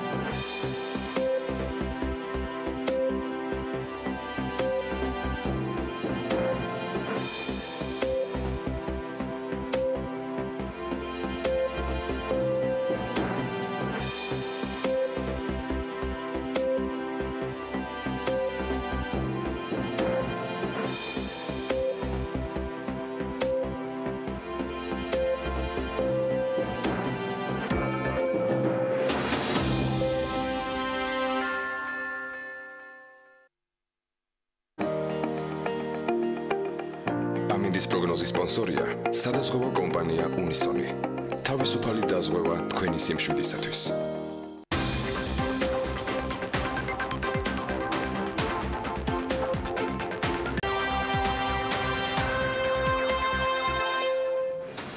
გარემოსდაცვის კომიტეტმა ატმოსფერული ჰაერის დაბინძურების შესახებ თემატური მოკვლევის ანგარიში გამოაქვეყნა, რომელშიც აღნიშნულია, რომ ატმოსფერული ჰაერის მნიშვნელოვანი დამაბინძურებელი გაუმართავი ავტომობილების გამონაბოლქვია. ანგარიშის ავტორებმა რამდენიმე შესაძლო რეგულაციასა და ცვლილებაზე გაამახვილეს ამ დოკუმენტში ყურადღება, მათ შორის ერთ-ერთის მიხედვით რეკომენდაცია ეხება სწორედ იმას, რომ ოჯახში 3 და მეტი მანქანის ფლობის მოსაკრებელი დაწესდეს. ამ თემაზე გავაგრძელებთ საუბარს ბექაბაციკაზე შემოგვიერთდა სტუდიაში და ვისაუბრებთ ერთ-ერთ ავტორთან პროექტის, რომელზეც უნდა იმუშაოს შესაბამისმა კომიტეტმა.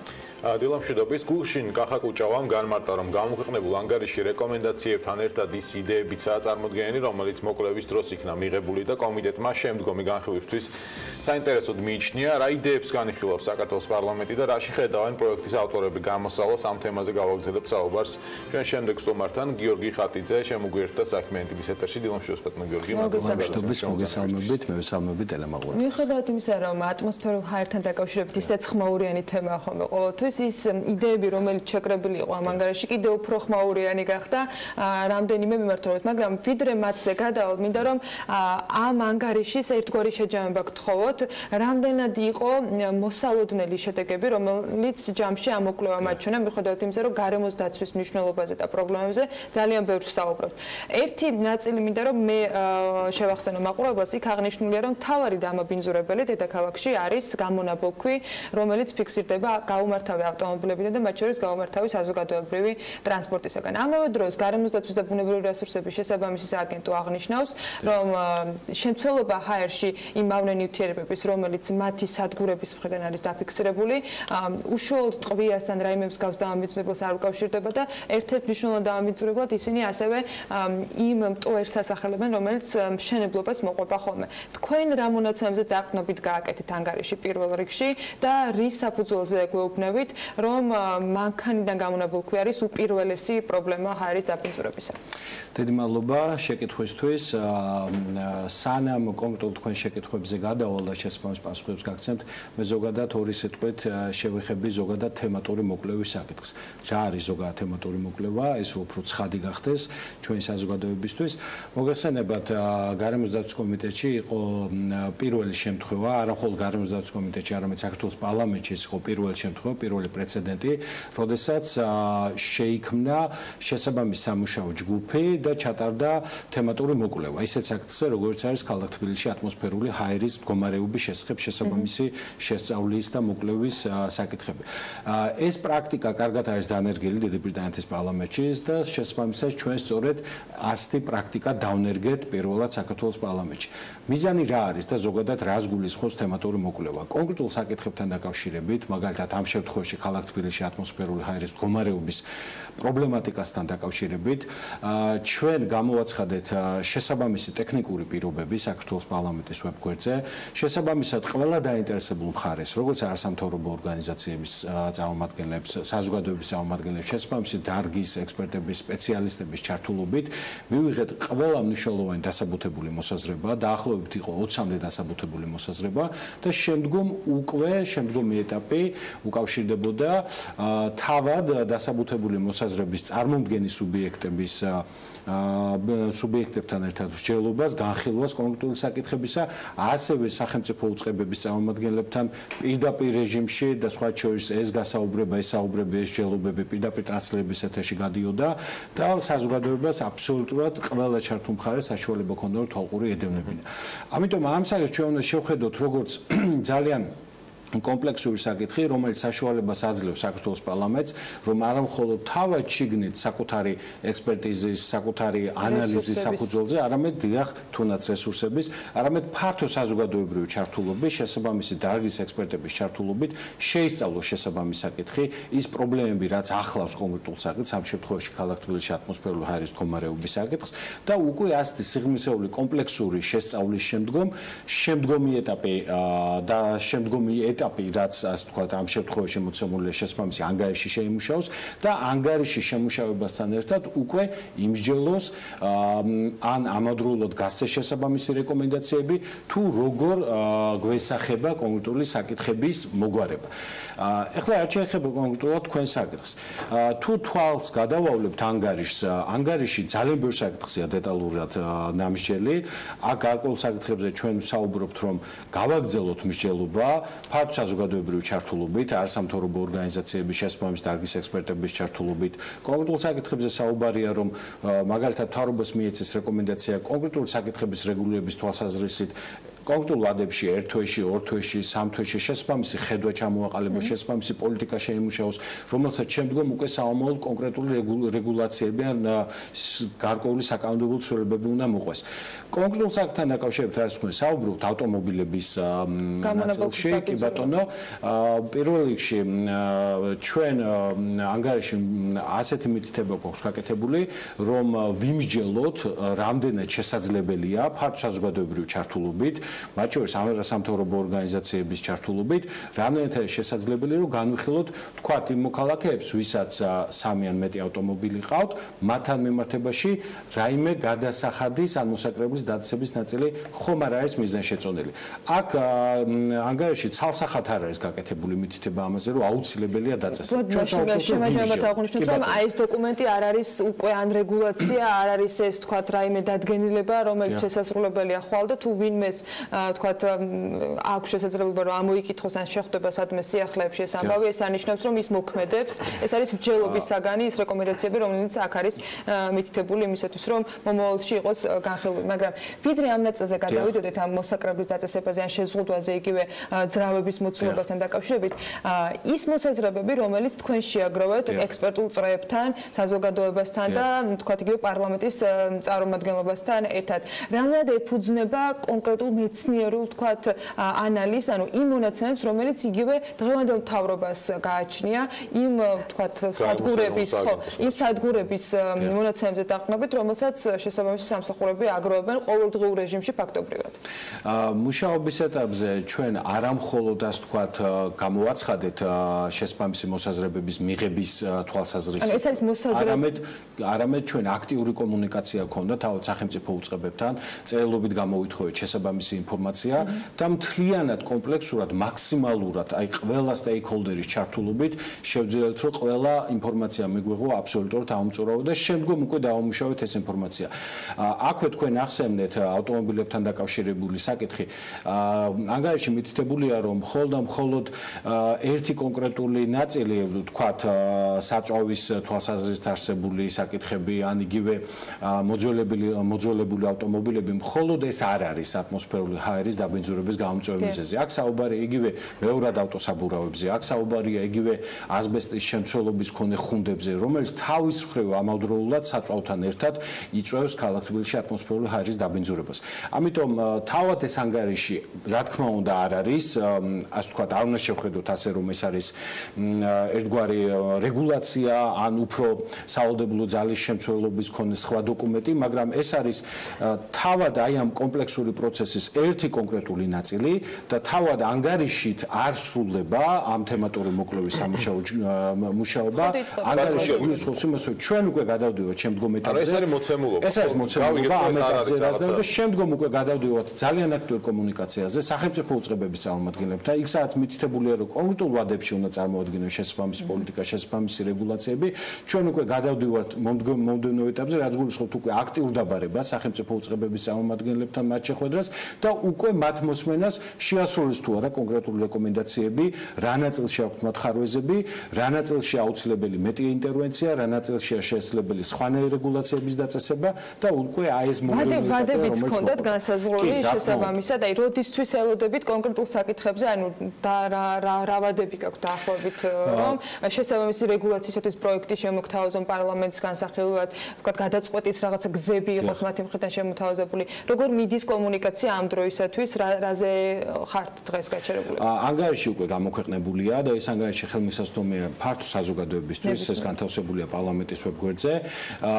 კონკრეტულ საკითხებთან დაკავშირებით ერთი ვადა არა ეს მითითებული, არის საკითხები, სადაც ერთთვიანი ვადა, სადაც ორთვიანი ვადა, სამთვიანი ვადა, თუმცა ეს ვადებიც, რა თქმა უნდა, გულისხმობს იმას, რომ რაღაც ნაწილთან დაკავშირებით უკვე მზარ რეგულაციები უნდა შეიმუშაონ, რაღაც საკითხებთან დაკავშირებით სწორი პოლიტიკა უნდა განსაზღვრონ, თუმცა გარკვეულ საკითხებთან დაკავშირებით მეტი სივრცეა დატოვილი იმისათვის, რომ ვიმსჯელოთ და უფრო ფართო და კომპლექსურად შევხედოთ საკითხს. აი რო გავხსნათ მსჯელობა ავტომობილებთან დაკავშირებით, მაგალითად 3 და მეტი ოჯახში ვისაც ყავს, მათთვის დაწეს მოსაკრებელი. თქვენი მოსაზრება რა არის? იქნება თუ არა ეფექტური გადაიხდის მოსაკრებელს ადამიანს 3 და მეტ ავტომობილზე და ატმოსფერულ ჰაერს რა? გეთახმებით თუ საკითხი ეს კომპლექსური. ჩვენ ამიტომ ვახსენე მე, რომ ატმოსფერულ ჰაერის დაბინძურებასთან მიმართებით, როდესაც ავტომობილებზე ვაკეთებთ აქცენტს, აქ არა მხოლოდ მოძველებული ავტომობილები, ანუ საწვავის ხარისხი, აქ საუბარია ასევე საბურავების მდგომარეობასთან დაკავშირებით, ავტონაწილების იგივე ხუნდები ვახსენებ, ხო? ამიტომ კომპლექსურად უნდა შევხედოთ ამ საკითხს და მე უკვე ვახსენე, რომ ნებისმიერი საკითხი, რომელიც ამ შემთხვევაში დამატებით მოსაკრებელს უკავშირდება ან გადასახადს უკავშირდება, ჩვენ ამავდროულად იმასაც ვაცნობიერებთ, რომ ეს საკითხები არის ძალიან სენსიტიური საზოგადოებისთვის. აქედან გამომდინარე, ჩვენი მიდგომა არის ის, რომ ვიმსჯელოთ და ამავდროულად შევიმუშაოთ ისეთი რეგულაციები, გადავდგათ შემდგომი ნაბიჯები იმ თვალსაზრისით, რომ ეს გარკვეულწილად ზედმეტ ეკონომიკურ ტვირთად არ დააწვეს ჩვენს მოქალაქეებს და გარკვეულწილად ოქროშუალედი გამონახოთ იმისათვის, რომ გარემოსდაცვის სტანდარტები ავამაღლოთ, თუმცა ეს არ იყოს ზედმეტ ეკონომიკურ. გარდა მაგისა, რომ შეიძლება ეკონომიკურად იყოს ტვირთი მოქალაქეებისთვის, გარდა მაგისა ეფექტიც ხო არის, რომ ექნება თუ არა მას ეფექტი. ვიღაცა შეიძლება 3 მანქანა ყავდეს და 3-2018 წელს იყოს გამოშვებული, ისინი ნაკლებად დაბინძურებდნენ ჰაერს და ვიღაცა ერთი შეიძლება ყავდეს 90 წელს გამოშვებული, 95 წელს და ის უფრო მეტად დაბინძურებდეს ჰაერს. ანუ აი ეს კომუნიკაცია რამდენ ხან შეიძლება გაგრძელდეს აი ამაზე ფიქრი და მსჯელობა და რაღაც ერთი ეფექტური გამოსავალი ზოგადად თუ არსებობს. ახლა ერთი გადაწყვეტილებით ეს არ მოგვარდება. კი, გეთახმებით, რა თქმა უნდა, ზოგადად როდესაც ვაუბრობთ ატმოსფერული ჰაერის დაბინძურების ნაწილში და შესაბამის გამოწვევებზე, აქ საუბარი არის მხოლოდ იმ პრობლემებზე, რომელიც გამომდინარეობს ავტომობილებიდან. ხო, აქ არის სხვა გარემოებები, რომელიც ზოგადად ქმნის, ასე ვთქვათ, იმ გამოწვევებს. რა თქმა უნდა, იგივე ნარჩენებთან, სამშენებლო ნარჩენებთან დაკავშირებული საკითხები, იგივე სხვა ნაწილები, რომელიც ზოგადად ქალაქ თბილისში იწვევს ატმოსფერული ჰაერის დაბინძურებას. ანუ აქცენტების გაკეთება იმაზე, რომ მხოლოდ ავტომობილებია პრობლემა, რა თქმა უნდა, ასე არის. იგივე საწვავთან დაკავშირებული საკითხები. იგივე საუბარია მაგალითად მიკროავტობუსებზე, ხომ, რამდენად ეფექტიანად ხდება მათი მონიტორინგი. იგივე ტექნოლოგიებასთან დაკავშირებით, ხომ არ არსებობს გარკვეული გამოწვევები ამ თვალსაზრისით. ჩვენ ამოდროულად შევისწავლეთ თემატური მოკვლევის სამუშაო ჯგუფის ნაწილში ის დასკვნები, რომელიც გაცემულია სახელმწიფო აუდიტის სამსახურის მიერ. როდესაც მათ კომუნიკაცია უწევთ უშუალოდ სახელმწიფო უწყებებთან, აი რა ნაწილში გამოიკვლეს მათ შესაბამისი საკითხები, სადნახეს გამოწვევა და ამოდროულად უკვე ჩვენ დავიბარეთ შესაბამისი უწყებების წარმომადგენლები, აუდიტის, სახელმწიფო აუდიტის სამსახურის წარმომადგენლები ძალიან კომპლექსურად ვიმუშავებთ ამ საკითხში. ეცნაურულში უნდა გადავიდე, მე ხოთი თქვენ მართული გუნდის წარმომადგენელი ხართ, მთავრობის მხრიდან პასუხები ამ ბევრ თემაზე შეიძლება ითქვას, რომ გამზადებული არის. იგივე ავტობუსებთან დაკავშირებით დედაქალაქის მთავრობა კეთილდათ, რომ ახალი ავტობუსების შემოყვანის და ჩანაცვლების ეტაპი უკვე დაწყებული არის და შემოდგომაზე კიდევ განახლდება და მზაპასუხი ამასთან დაკავშირებით არსებობს. მიკროავტობუსებთან დაკავშირებით მოისმენთ პასუხს, რომ განხილვის ეტაპზე რამდენად გვჭირდება საერთოდ და შეიძლება ავტობუსებით ჩავანაცვლოთ. მეორე მხრივ ეკონომიკის სამინისტროსგან მოისმენთ პასუხს იმასთან დაკავშირებით, რომ გაუმართავი ავტომობილების ტექნათვალიერების ეტაპის სრულად გავლის შემდეგ ეს პრობლემა ნაწილობრივ შეიძლება იყოს აღმოფხვრელი. გარემოს დაცვის და სოფლის მეურნეობის სამინისტრო შემოწმების შედეგად გეტყოდათ, რომ იგივე თქვა საწვავის ხარისხთან დაკავშირებით დღეს არის უმაღლესი ხარისხი ბენზინზე დაწესებული, დიზელთან დაკავშირებით უახლოეს მომავალში გამკაცრდება. ადმინისტრაციის ფორმულში. არა, უბრალოდ ბევრი მოსდენცხვები და ბევრი ინფორმაცია ზონდა. თქვენ ჩემზე უკეთ გექნებათ ეს ინფორმაცია. ამ კომუნიკაციაში თქვენ სად დაინახეთ ის ნაწილი ამ შესაბამისი მოკვლევის შემდეგ, რა შეიძლება იყოს კიდევ უკვე არსებული გადაწყვეტილებების შემდეგ გასაკეთებელი, იმიტომ რომ ბევრი მათგანზე, რომელსაც თქვენ ახლა ჩავთვალეთ, რაც შეიძლება პასუხები მოითხოვოთ აღმასრულებელი ხელისუფლებისგან, პასუხები ჩვენ უკვე მოსმენილი გვაქვს, მათ შორის მედიის საშუალებითაც და პირიქით ეს შეიძლება ითქვას, რომ მთავარი კამპანიის ნაწილი, როდესაც ასიახლეს სთავაზობენ საზოგადოებას. მათ შორის სამშენებლო მასალის განთავსება და ამაზეც იგივე ტურის გამოფრქვევასთან დაკავშირებით. ამ ყველაფერზე პასუხები ნაწილ-ნაწილს ჩვენ სხვადასხვა პერიოდში მოსმენილი გვაქვს. სად ხედავთ დღეს სივრცეს, აი ყველაფერი გრძელვადიანი დისკუსია რო არ გამოგვიდეს და მე რომ არ გიბრუნებდეთ პასუხებს სამინისტროს წარმომადგენლებს ხარ. დღეს თქვენ კარგად ჩახედული ადამიანი, სრულად ამ კვლევის თქვათ ყველა კომპონენტის მცოდნე, სად ხედავთ კიდევ რა საჭიროებაზე შეიძლება პარლამენტს დაუდგეს დღის წესრიგში სამუშაო. კი ბატონო, რახან ახსენეთ ამ შემთხვევაში მართველი გუნდი და გარკვეული პოლიტიკური მინიშნები გაკეთა. მე ასევე მოგახსენეთ, რომ სამუშაო ჯგუფში ჩართული იყო ყველა საპარლამენტო სუბიექტი. არა, ეს იმის რომ ინფორმაციას თქვენ შეხედავდით ზუსტად ისე როგორც შეხვედრები იყო ძალიან ასე ვთქვათ მუშა, ცოცხალ რეჟიმში წარმართული. რაც შეეხება ზოგადად პარლამენტის თვალსაზრისით მე მინდა ხაზი გაუსვა. ზოგადად საპარლამენტო რესპუბლიკის ძალიან მნიშვნელოვანია საპარლამენტო ზედამხედველობის ნაწილი.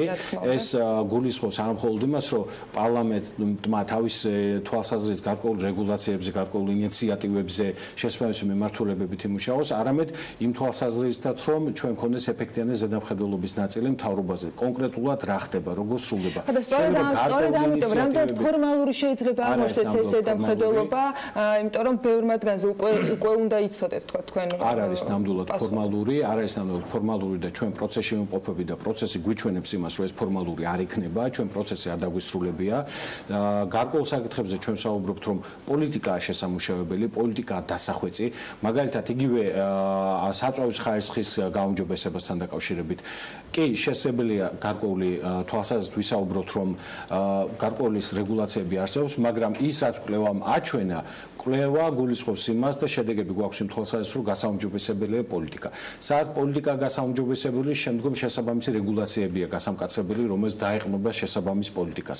იქ სადაც რეგულაციების გაუმჯობესებას საუბარი, ბუნებრივია, უნდა არსებობდეს მათი ადმინისტრირების და შესრულების ეფექტიანი მექანიზმი. დღეს შეგვიძლია უფრო მეტი კონკრეტიკა თქვათ გავაჟღეროთ ამ სულ მათ შორის იყო საუბარი და კითხვები, რომ როდესაც შემოდის უფრო არ არის თქვათ ბრენდირებული საწვავის ბენზინგასამართი სადგურები, სადაც ნაკლებად თქვათ ხარისხიანი საწვავი შეიძლება იყოს, იმიტომ რომ სხვა თქვათ მოთხოვნებია კომპანიას იგივე იმ პროდუქტის მიმართ, რომელსაც ის ყიდულს სთავაზობს და ასე შემდეგ. დღეს შეგვიძლია ამაზე ვისაუბროთ უფრო მეტი კონკრეტიკით, აი რაზე შეიძლება მსჯელობა დაიწყოს პარლამენტში, რაზე შეიძლება გამკაცრდეს, შეერბილდეს, შეიცვალოს შემოწმების მექანიზმები ან მოთხოვნები ხელისუფლების აღმასრულებელი ხელისუფლების მიმართ? პოტენციურად შეიძლება რეგულაციები ამ მიმართულებითაც იყოს, თუმცა ეს გამოიკვეთება, ამის საჭიროება გამოიკვეთება მას შემდგომ, რაც უკვე ჩვენ უშუალოდ მოსმენებს დავიწყებთ სახელმწიფო უწყებების წარმომადგენლების მხრიდან, რომ ეს იყოს ძალიან შინაარსობრივი და ეს არ იყოს ზედაპირულად გაკეთებული და ჩვენ შევეხოთ სწორედ იმ საკითხებს, სადაც პრობლემებია და სადაც დახვეწაა საჭირო და არა ზოგადად ასე ვთქვათ ეს გაჟღერდეს და შემდგომ რაღაც დაიკარგოს და თავისი შედეგი არ მოგვეს. წამახალისებს აუცილებელი ნაწილზეც მინდა ვისაუბროთ, მხოლოდ რეგულაციები რომ არ იყოს ჩვენი თემა, იქ აღნიშნული არის ამ ანგარიშში, რომ სტუდენტებისათვის და ზოგადად მოქალაქეებისათვის ველოტრანსპორტით გადაადგილების წახალისება მოხდება. აი, რა ფორმას ფიქრობთ, ან როგორ შეიძლება ეს წამახალისებელი იყოს გარდა იმისა, რომ იგივე შესაბამისი ინფრასტრუქტურის მოწყობაზე მიდის საუბარი და იგივე მერია ამბობს, რომ ჩვენ მაქსიმალურად ვცდილობთ, რომ ამით იყოს წახალისებული ბილიკებით ველოსიპედით გადაადგილება დედაქალაქში. ნუ ზოგადად წახალისებასაც შეეხება გარდა ინფრასტრუქტურული პროექტებისა, რომელიც განხორციელდება და ანონსებულია, თავისთავად ცნობიერების ამაღლებაც, შესაბამისი კამპანიების წარმოებაც, ეს არის ის ერთ-ერთი მექანიზმი, არა ერთადერთი მექანიზმი, რომელსაც შესაძლებელია შესაბამისი შედეგი მოყვეს. ან თუნდაც ეს ნაწილის ძალიან მნიშვნელოვანია და ჩვენ გონია, რომ ამ ნაწილში, რა თქმა უნდა, საზოგადოების აქტიური ჩართულობა იქნება ძალიან მნიშვნელოვანი. რაღაც სტუდენტური ვთქვათ შეიძლება შემუშავდეს რაღაც პროგრამა, რომელიც გაითვალისწინებს იმას, რომ სტუდენტ შეეძლოს თუნდაც ველოსიპედის ან მოპედის პროექტებზე დაიწყო. ხო, რომ მას შეეძლოს რაღაცა შეღავათებით, ასე ვთქვათ, ან რაღაც პროგრამაში ჩართვით და მონაწილეობით შეძენა, ვთქვათ, მოპედის ან ველოსიპედის შემა მას არ აქვს დღეს რაღაცა ისეთ საშუალება და ამის შედეგად რაღაცნაირად ამოიხსნა თუ გამოცხადება კონკურსი, შეგიძლია მონაწილეობა მიიღო, მაგრამ კიდევ ერთი თემა. არა, საკმაოდ საინტერესო იდეაა, თუმცა ალბათ უმჯობესია რომ განვიხილოთ ზოგადად ასე ვთქვათ სხვა წყობების ამომადგენლებთან რამდენად შესაძლებელია, იმიტომ რომ ბუნებრივ ეს შესაბამის თანხებს, შესაბამის საფინანსო რესურსებს უკავშირდება, თუმცა იდეა საინტერესოა. კიდევ ერთი მიმართულება იყო ზოგადად მუნიციპალური ტრანსპორტის აკრძალვა ძველ უბნებში. ამ ნაწილში დღეს რაზე მიდის მსჯელობა, რაზე ფიქრობთ რომ შეიძლება კითხვები დაისვას და რაზე ფიქრობთ რომ შეთავაზებები შეიძლება გაკეთდეს ადგილობრივ მთავრობასთან და შესაბამის სტრუქტურებთან მერის. კრიტერიუმები გასაგები არის, რის მიხედვითაც მოხდება ამა თუ იმ უბანში ამ შეზღუდვაზე მსჯელობა, მაგრამ აი ჩანაცვლების ნაწილი თუ ეს იქნება თქვენგან რეკომენდაციად გაცემული და უკვე გეგმა უნდა მოიფიქროს შესაბამისმა სამსახურმა. რაც შეეხება ჩანაცვლების ნაწილს, რამდენიმე დღის წინ ჩვენ ვნახეთ ძალიან კარგი შედეგი, ასე ვთქვათ, ამ პოლიტიკისა, ამ მიმართულებისა. თბილისში შემოყვანილი იქნა კიდე დამატებით რამდენიმე ახალი სატრანსპორტო საშუალება. ამიტომ ეს მიმართულება გრძელდება, თუმცა ამ შემთხვევაში რეკომენდაციების ნაწილი, ანგარიშის ნაწილი, რაც ჩვენ შევიმუშავეთ, ამ ეტაპზე რთული იქნება განსაზღვრა აი ამ ანგარიში თუ კონკრეტულად რა უბნებზე შეიძლება მოხდეს ჩანაცვლება. ესეც მე ვიტყვი, რომ მსჯელობის საგანია და რა თქმა უნდა, იმ თვალსაზრისით უნდა გაკეთდეს, რომ იქ სადაც მოხდება ჩანაცვლება, ეს გარკვეულწილად არ გაურთულებს მოქალაქეებს ჩვეულებრივ, ასე ვთქვათ, გადაადგილებას და ასე შემდგომ. ამიტომ ამ მიმართულებითაც ძალიან სენსიტიური მიდგომაა საჭირო და აქცენტირება უნდა გაკეთდეს, რომ ერთის მხრივ ატმოსფერული ჰაერის მდგომარეობის გაუმჯობესების თვალსაზრისით ჩვენ აქტიურად ვიმუშაობთ, მაგრამ ამავდროულად ისეთი რეგულაციები შექმნათ, ესეთი პოლიტიკა გავაატაროთ, რომელიც მეორეს მხრივ, რა თქმა უნდა, მოქალაქეებისთვის ძალიან მოგებიანი იქნება და არ გაურთულებთ მათ არანაირ ჩვეულებრივ. რომელი სტრუქტურა და სამსახური იქნება პირველი, ვისაც თქვენ პარლამენტში მსგავსი მსჯელობებისათვის იბარებთ და როდისთვის უნდა ველოდოთ უახლოეს მომავალში ამ შეობის დაწყებას? დაახლოებით უკვე ორი თვის პერიოდში ჩვენ უკვე ეტაპობრივად დავიწყებთ შესაბამისი უწყებების დაბარებას. აქ იქნება როგორც მუნიციპალური ქალაქ მერიის წარმომადგენლები, ქალაქ თბილისის მერიის წარმომადგენლები, უკაცრავად ასევე ეკონომიკის სამინისტროს წარმომადგენლები და ასე შემდგომ ყველა პრინციპში ყველა ეს უწყება, რომელიც პირდაპირ თუ არაპირდაპირ დაკავშირებულია ამ პრობლემატიკის პრობლემასთან. ასევე გარემოს დაცვის სამინისტროსთან და აქვე ერთ დავამატებდი, რომ ჩვენ ასევე ანგარიში ვსაუბრობთ, რომ გარდა იმისა, რომ კონკრეტული მიმართულებით კონკრეტულმა უწყებებმა უნდა იმუშაონ, მეორე საკითხი, რომელიც ძალიან მნიშვნელოვანია, აუცილებელია, რომ სახელმწიფო უწყებებს ჰქონდეთ ერთმანეთთან ძალიან აქტიური კომუნიკაცია და რიგ საკითხებთან დაკავშირებით გამოიკვეთოს ცალკე აღებული რომელიმე უწყება, რომელიც უშუალოდ პირადად გახდება პასუხისმგებელი კონკრეტულ საკითხის მოგვარებაზე. მაგალითად, საწვავის თემასთან დაკავშირებით, იგივე მოძველებულ მეორად ავტოსაბურავებთან დაკავშირებული საკითხები, ხუნდებთან დაკავშირებული საკითხები, ხო? სადღაც აუცილებელი იქნება ეკონომიკის სამინისტროს მეტი ჩართულობა. მეორე ნაწილში აუცილებელი იქნება და საჭირო იქნება გარემოს დაცვის სამინისტროს უფრო აქტიური ჩართულობა და საკმაოდ კომპლექსური გინდათ რომ პარლამენტის არის წინაშე გამოიკვეთოს პასუხისმგებელი პირი ან სამსახური, რომელიც შესაბამისად მოგაწვით ხოლმე ანგარიშებს. სხვათა შორის იყო არა მხოლოდ პარლამენტის წინაშე, არამედ ზოგადად ინსტიტუციური სრულყოფილება მოხდეს, სრულყოფა მოხდეს ამ ყველაფრის და თავი და ბოლომდე იქნას გაწერილი და ერთიანი პოლიტიკა შემუშავებული იმისა, რომ ფუნქციონირონ შესაბამისმა უწყებებმა ძალიან გამართულად. გასულკვირ სხვათა შორის კახაკუჭავას ბრიფინგისას მოვისმენთ კიდევ ერთი საინტერესო მიმართულება იყო, ეს არის მთავრობის ავტოპარკის ელექტრომობილების ჩანაცვლება. ამაზე პასუხი როგორი იყო? რამდენად ენთუზიაზმით ხვდებიან მმართველი გუნდის წარმომადგენლები, აღმასრულებელი ხელისუფლების წარმომადგენლები, მათ შორის პარლამენტის ავტოპარკიც არის პატარა.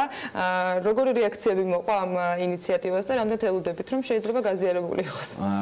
თქვენ ზოგადად იცით, რომ მწვანე პოლიტიკა ეს დაანონსებულია, ჩაშვებულია უკვე და ბუნებრივია ერთ-ერთი შემოდგენილი ნაწილიც არის სწორედ ეტაპობრივად, რა თქმა უნდა, ჩვენ გვესმის ის, რომ ჩანაცვლება შესაბამის ფინანსური რესურსი ჭირდება, ეს მხოლოდ ეტაპობრივად განხორციელებადია და ერთი ხელის მოსმით, რა თქმა უნდა, ამის განხორციელება საკმაოდ რთული იქნება. თუმცა საინტერესოა და საჭიროა და რა თქმა უნდა, ამ გამოწვევების დაძლევის ერთ-ერთი მექანიზმის თავად ეს ნახოთ ვინ იქნება პირველი მერცხალი ამ მიმართულებით. ძალიან დიდი მადლობა იმისთვის, რომ იყავით ჩვენთან ერთად. გიორგი ხატიძეს, საქართველოს პარლამენტის წევრს მასპინძლობდით საქმიანი დილის ეთერში. მადლობა მას კიდევ ერთხელ იმ ანგარიშის მიმოხილვისათვის, რომელიც გარემოს დაცვის კომიტეტმა შესაბამისად მოამზადა და დარწმუნებულია, რომ განხილვის პარალელურად ჩვენ კიდევ არაერთხელ არაერთ თემას დავუბრუნდებით. წინ სარეკლამო პაუზა გოლდება და რამდენიმე წუთში დაგიბრუნდებით.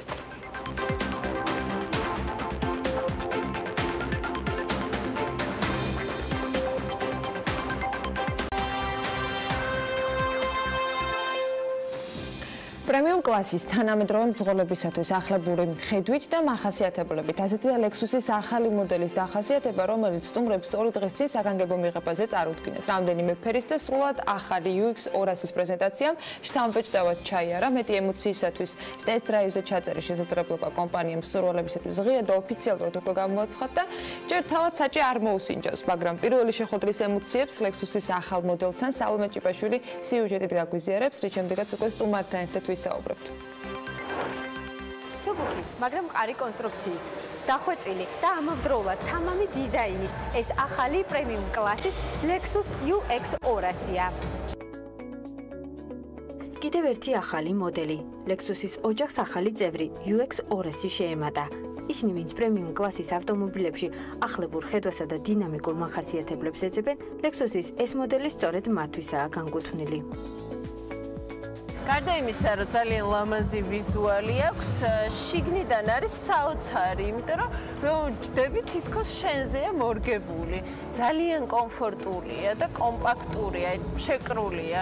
მე თან დიდ დროს ვატარებ მანქანაში, ძალიან დიდ დროს დღის განმავლობაში და ეჭვერმებარება, რომ კომფორტულად და კარგად ვიგრძნობ თავს, ასე რომ სიამოვნებით შევიძენდი. ლექსუსის პრემიალურობა UX-ის მთელ სალონზე ვრცელდება. 2 ლიტრიანი ბენზინის ძრავი 171 ცხენის ძალით. 8 უსაფრთხოების ბალიში. ლექსუს Safety System Plus-ის უსაფრთხოების ტექნოლოგიების კომპლექტი. ეს ყველაფერი არ არის, თუმცა ალბათ ღირს ყურადღება გავამახვილოთ ლექსუს Safety System-ზე, რომელიც დინამიურ კრუიზ კონტროლს, ზოლიდან გადასვლის საწინააღმდეგო გაფრთხილებას და ავტომატური შორი ნათების სისტემას მოიცავს, რაც მძღოლს ეხმარება და ავარიების ალბათობას ამცირებს. ლექსუს UX 200 არის სრულიად ახალი ავტომობილი, რომელიც გამორჩეულია თავისი დიზაინით. კარგად ჩანს თანამედროვე ლექსუსის სტილი ამ ავტომობილში. ჩვენს მომხმარებელს აქვს საშუალება გაიაროს test drive-ით ავტომობილები და თვითონ გამოცადოს საკუთარ თავზე თუ როგორია მართლა ლექსუსი. ავტომობილის ღირებულება $32,000-დან იწყება და მისი შეძენა ქართულ მომხმარებლებს უკვე ლექსუს თბილისის შოურუმში შეუძლიათ. ბრენდი მომხმარებელს ფერთა პალიტრის საკმაოდ ფართო არჩევანსაც სთავაზობს და შოურუმში 13 ფერის ლექსუს UX-ია წარმოდგენილი. ლექსუსი პოზიციონირება ამ მანქანის არის როგორც ხარისხიანი, თანამედროვე, იაპონური მანქანა. ეს მოდელი განსაკუთრებით რაც პრეზენტაციაზე ნათელი გახდა, არის განკუთვნილი სწორედ ისეთი ქალაქებისათვის, როგორც თბილისია, გადატვირთული მოძრაობით, არის ეკოლოგიისთვის ბევრად უფრო, ასე ვთქვათ, მორგებული. პრემიუმ კლასის კომპაქტურ სპორტულ უნივერსალების ბაზარზე ლექსუს თავისი ადგილი უკვე დამკვიდრებული აქვს. ახლა არჩევანი მომხმარებელზეა. ისინი ვინც დინამიკურ, სწრაფ და თანამედროვე დიზაინს ანიჭებენ უპირატესობას, UX 200 ლექსუს თბილისის შოურუმში უკვე ელოდება. პრეზენტაციაზე ბევრი ვიხმნეთ, რომ ჯერ ფერზე ვერ ჩამოვყალიბდით, მაგრამ ართლად სახუმარო თემა და ამბავია, როცა ერთდროულად რამდენიმე ფერის მოდელს კომპანია ახალი მოდელის წარდგნისთანავე მსურველს თავაზობს, ვიდრე თბილისის ქუჩებში ახალი ლექსუსის პირველი მწვოლი გამოჩნდება, მასზე ფლობელებზე არა, ავტომობილზე უფრო მეც ჩვენი სტუმარი მოგვიყვება. ლაშა ლომინძე, ლექსუს თბილისის გენერალური დირექტორი, შემოგვიერთდა საქმიანი დილის ეთერში. მოგესალმებით ბატონ ლაშა, მადლობა ამით რომ ხართ ჩვენთან ერთად. წავალ ტესტ-დრაივზე მაინც ჩავეწერები. წარმატებული პრეზენტაცია იყო, მინდა პირველ რიგში შესაღვნიშნო, მაგრამ ეხლა ჩვენ მაყურებელს რომ მოვყვეთ, რას წარმოადგენს ლექსუსის ახალი მოდელი, იმიტომ რომ ის სრულად განსხვავებულია წინა სხვა მოდელებისაგან და თავშივე აღვნიშნე, რომ იმდენი ფერით იყო წარმოდგენილი და იმდენი შესაძლებლობა იყო, დარწმუნებული ვარ, მომხმარებელი ბევრი კატეგორიის შეიძლება ჰყავდეს, მაგრამ თვითონ მანქანის ტიპი ვისთვის არის გათვლილი, რა ტიპის მომხმარებელზეა ეს? მოგესალმებით, დიდი მადლობა მოწვევისთვის, ყოველთვის სასიამოვნო და საინტერესოა თქვენთან სტუმრობა. დიახ, ჩვენ ახალი UX-ი ჩვენი ლექსუსისთვის არის განსაკუთრებული სიამაყის და ზრუნვის ობიექტი, რადგან ეს არის ყველაზე ახალგაზრდა წევრი ჩვენი რიგის და ასევე ყველაზე ახალგაზრდებზე გათვლილი. ლექსუსი UX-ით შევიდა მისთვის სრულად უცნობ კომპაქტური კროსოვერების სეგმენტზე, სადაც აქამდე არ ვიყავით წარმოდგენილები.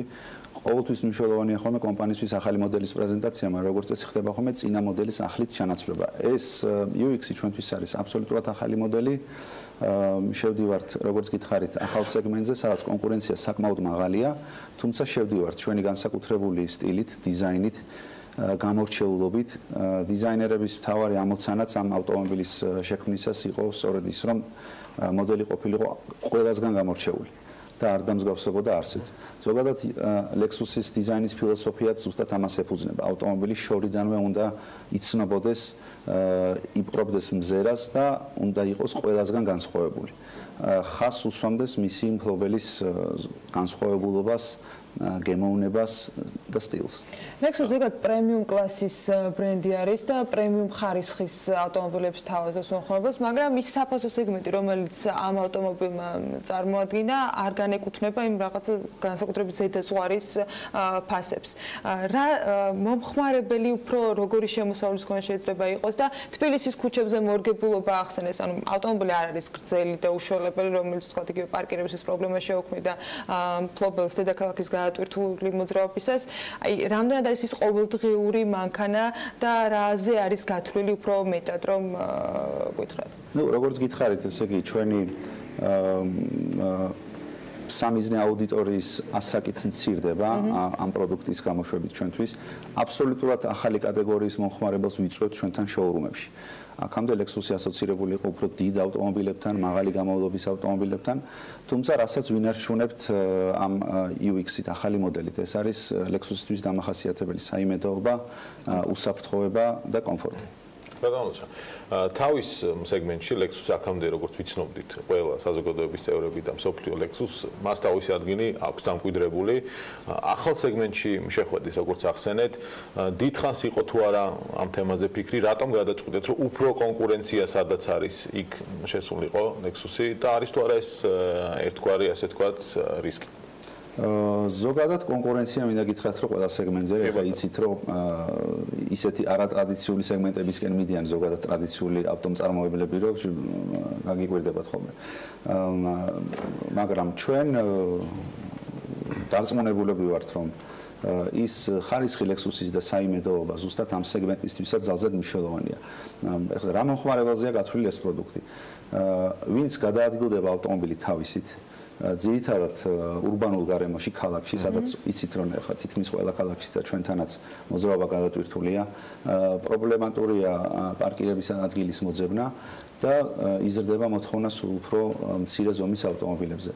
ანუ აქტიური ხალხისთვის, ვისაც დღის განმავლობაში აქვს ძალიან ბევრი შეხვედრა, უწევს ხშირი გადაადგილება ქალაქში, მაგრამ ასაკიდან გამომდინარე და ცხოვრების სტილიდან გამომდინარე, შაბათ-კვირას ყველა ამ გადატვირთული გრაფიკის შემდეგ ცდილობს გავიდეს ქალაქიდან და ზუსტად ამისთვის არის ჩვენი ავტომობილი განკუთვნილი, რომ ურბანულ გარემოშიც იყოს მოქნილი, მოხერხებული და ამავე დროს შეძლოთ ამ ავტომობილით შაბათ-კვირას სასიამოვნო დროს გატარება ქალაქგარეთ უგზაობას. ტესტ-დრაივზე ბევრი ჩაეწერა უკვე? ტესტ-დრაივზე უკვე ბევრი ჩაეწერა. ჩვენ პრეზენტაციისას ასე დავანონსეთ, რომ ტესტ-დრაივი დაიწყებოდა. დავარეგისტრირეთ უკვე პირველი ტესტ-დრაივ საცდელი მართვის ავტომობილი. თუ არ ვწდები, დღესაც რამდენიმე ტესტ-დრაივია ჩანიშნული. მოკლედ ძალიან კვირასაც არის ტესტ-დრაივები. სურვილის შემთხვევაში კვირასაც გავაკეთებ, ისე ზოგადად ცენტრი შაბათსაც მუშაობს და ტესტ-დრაივებისთვის საკმაოდ ისეთ აქტიური დღეა შაბათი, როდესაც ხალხს ძალიან. ზოგადად ავტო ინდუსტრიაზე რომ ვისაუბროთ, რასაც მოყვეთ, რაღაც ყველა როგორც ყველა ინდუსტრია და შეთავაზება, რომელიც მოხდა კეთდება, რაღაც ავტო ინდუსტრიას დაიხვეწა, ხო, თავიდან დავიწყოთ, თავად ავტომწარმოებლები თავაზობდნენ მოხმარებას საკუთარ, ასე ვთქვათ, ხედვებს და ავტომობილებს, ახლა უფრო ალბათ უფრო მოხმარებელზე მოთხოვნებიდან გამომდინარე ფიქრობს ყველა ავტომწარმოებელი, რომ შეთავაზება გააკეთოს, ხო? აი, როგორ დაიხვეწა დღეს თანამედროვე ტენდენციები რა არის, რაზე კეთდება ძირითადად აქცენტი. ერთი თქვათ უსაფრთხოება და შემდეგი ასე თქვათ მთავარი მამოძრავებელი ავტომწარმოებლებისთვის რა არის, რომ შეთავაზებას აკეთებ. უსაფრთხოება ყოველთვის მნიშვნელოვანი იყო და თავარი კრიტერიუმი თავიდანვე, თუმცა აი თითქოს დასასრული არ აქვს ამ უსაფრთხოების კომპონენტების დახვეწას ახლა. დღეს თანამედროვე ტენდენცია ავტოინდუსტრიაში არის ის, რომ ავტოინდუსტრია მიდის ასე თქვათ უავარიო მიმართულებით, რომ ავტომობილს ჰქონდეს ისეთი დამხმარე სისტემები, რომელიც ფაქტობრივად გამორიცხავს ავარიის შესაძლებლობას. ჩვენი მოდელის UX-ის შემთხვევაში და ყველა დანარჩენი ლექსუს, რომელიც აღჭურვილი არიან ლექსუს safety system plus ეს არის ყველა ის აქტიური და პასიური საფრთხოების სისტემების ერთობლიობა, რაც აგვარიდებს ავარიას და ავარიის შემთხვევაში ჯანმრთელობის დაზიანებას. ყველა ამ სისტემების ერთობლიობა. ანუ ავტომობილი იმ შემთხვევაში თუ დაუშვათ ვერ მივაქციეთ ყურადღება, ვერ მოვასწარით დამოხრუჭება ავტომობილი თავისით განსაზღვრავს დისტანციას და თვითონ ავტომატურად ამოხრუჭებს. სხვა შორის შეცდომებს, ასე ვთქვათ, არის მაქსიმალურად ახდენს ადამიანური, ასე ვთქვათ, შეცდომის გადაზღვრებას და აღმოფხვას. ეს არის თანამედროვე ტენდენცია. მე ეს უავარიო ავტომობილები გამოვა. იმედი ვარ მომავალში, მე ბევრი ლექსუსია მაშინ საჭირო გზებზე. ხო, მთავარი ის არის, რომ გადაწყვეტილებას თავად ავტომობილი არ იღებს, უბრალოდ ის არის დამზღვევი მძღოლის არასწორი გადაწყვეტილების ან თუნდაც შეცდომის, რომელიც შეიძლება ნებისმიერ ადამიანს დაემართოს. ანუ ბოლოს მაინც დაგვჭა კითხვა, რომელ ფერზე უნდა ჩავაყალიბდეთ. ძალიან დიდი მადლობა, რომ ეს არჩევანი არსებობს, მათ შორის ფერთან დაკავშირებით, იმიტომ რომ მე დღემდე მოხიბლული ვარ იმ პალეტრით, რომელიც ავტომანქანებმა შემოგთავაზეს პრეზენტაციაზე. მადლობა, რომ ვიყავით ჩვენთან ერთად. ლაშელომიძეს ლექსუს თბილისის გენერალური დირექტორის მასპინძლობით საქმიანი დილის ეთერში. სხვათა შორის კიდევ ერთი თემა გვაქვს თქვენთვის ამ წუთებში საქართველოს სტატისტიკის ეროვნული სამსახურის აღმასრულებელმა დირექტორმა გოკიტე თოდრაძემ უწყების ახალი ვებგვერდის პრეზენტაცია გამართა. რა ახალი შესაძლებლობები ექნება საის თათია ჩაფეჩაძე გვერდება ახლა უკვე სტუდიის მიღმა ეთერში პირდაპირ. თათია დილა მშვიდობის საიტი ჩვენც ვნახეთ. 100 წლის იუბილეასთან დაკავშირებით განახლებები აქვს აქ. მე უფრო ადრე ვიცოდი კიდევ ეს საიტი. მიმართულებით რა სიახლეები შემოგთავაზეს საქსტატის სამსახურისგან. დილა მშვიდობის კიდევ ერთხელ მივესალმები საქმიანი დილის მაყურებას დარწმუნებული ვარ რომ განსაკუთრებით BMG-ს გუნდისთვისაც სასიხარულო ინფორმაციას ვაცხადებ ვინაიდან საქსტატმა უკვე რამდენიმე დღეა სატესტო რეჟიმში განახლებული ვებგვერდი ჩაუშვა რომელიც ხელმისაწვდომია როგორც ქართველი ასევე უცხოელი მომხმარებლებისთვის ინფორმაციის მოძიების ალტერნატიული საშუალებები მათ შორის ვიდეო რგოლები გიფ ანიმაციები ეს რა თქმა უნდა არ არის სრული ჩამონათვალი იმისა რასაც ვებგვერდი მომხმარებლებს აძლევს უფრო მეტ დეტალს კი მოვისმენთ გოგიტა თოდრაძესგან რომელიც ჩემთან ერთად იმყოფება საქსტატის აღმასრულებელი დირექტორი. მოგესალმებით კიდევ ერთხელ. გვიხარია რომ იმყოფებით დღევანდელ ღონისძიებაზე, უფრო დეტალურად რომ გითხრათ, რა სიახლეებს თავაზობს მომხმარებელს, რა იქნება უფრო გამარტივებული და რა მთავარი უპირატესობები აქვს, რაც მთავარი ახალ საიტს. მოგესალმებით, მივესალმებით ტელემაყურებელს. დავიწყებ იმით, რომ როგორც მოგეხსენებათ, საქსტატის ერთ-ერთ პრიორიტეტულ მიმართულებას წარმოადგენს სტატისტიკის გამოყენების გაუმჯობესება, რაშიც გულისხმობთ იმას, რომ ვაწარმოოთ და გავავრცელოთ მონაცემები ისეთი ფორმით, რომელიც გაადვილებს უპირველეს ყოვლისა მის გამოყენებას და გაუმჯობესებს დაგეგმვის და გადაწყვეტილების მიღების პროცესებს ნებისმიერ დონეზე. სწორედ ამ მიზანს ემსახურება ჩვენი დღევანდელი დღე, როდესაც ვახდენთ ახალი ვებგვერდის პრეზენტაციას. ახალი ვებგვერდი წინასგან განსხვავებით გამორჩეულია იმით, რომ მას აქვს ბევრად უკეთესი და გაუმჯობესებული დიზაინი, ის არის ადაპტირებული მობილურ ფორმატზე, მასში ჩაშენებულია ონლაინ გადახდის სისტემა და მონაცემთა გავრცელების ახალი ალტერნატიული საშუალებების შესაძლებლობას იძლევა, როგორც GIF ანიმაციები, ინფოგრაფიკები, ვიდეო რგოლები და ასე შემდეგ. გარდა ამისა, რაც შეეხება მის ტექნიკურ მახასიათებებს, ის შედგენილია ისეთი თანამედროვე ელემენტების საშუალებით, რომელიც უზრუნველყოფს მის ეფექტურ და უსაფრთხო ფუნქციონირებას და დაცულია მაქსიმალურად არასანქციონირებული შეღწევებისგან.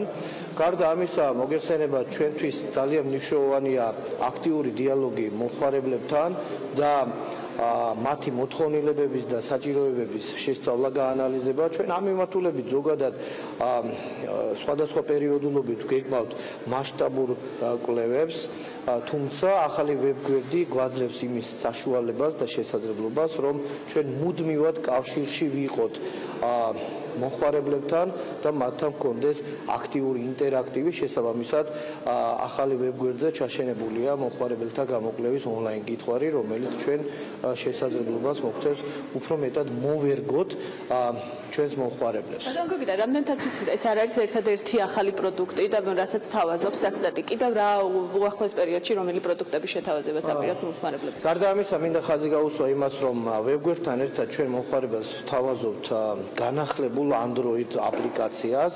უახლოეს მომავალში ჩვენ iOS-ისთვისაც გვექნება მობილური აპლიკაცია, რომელიც მის გამოყენებას, მონაცემთა გამოყენებას კიდევ უფრო გაუმჯობესებს.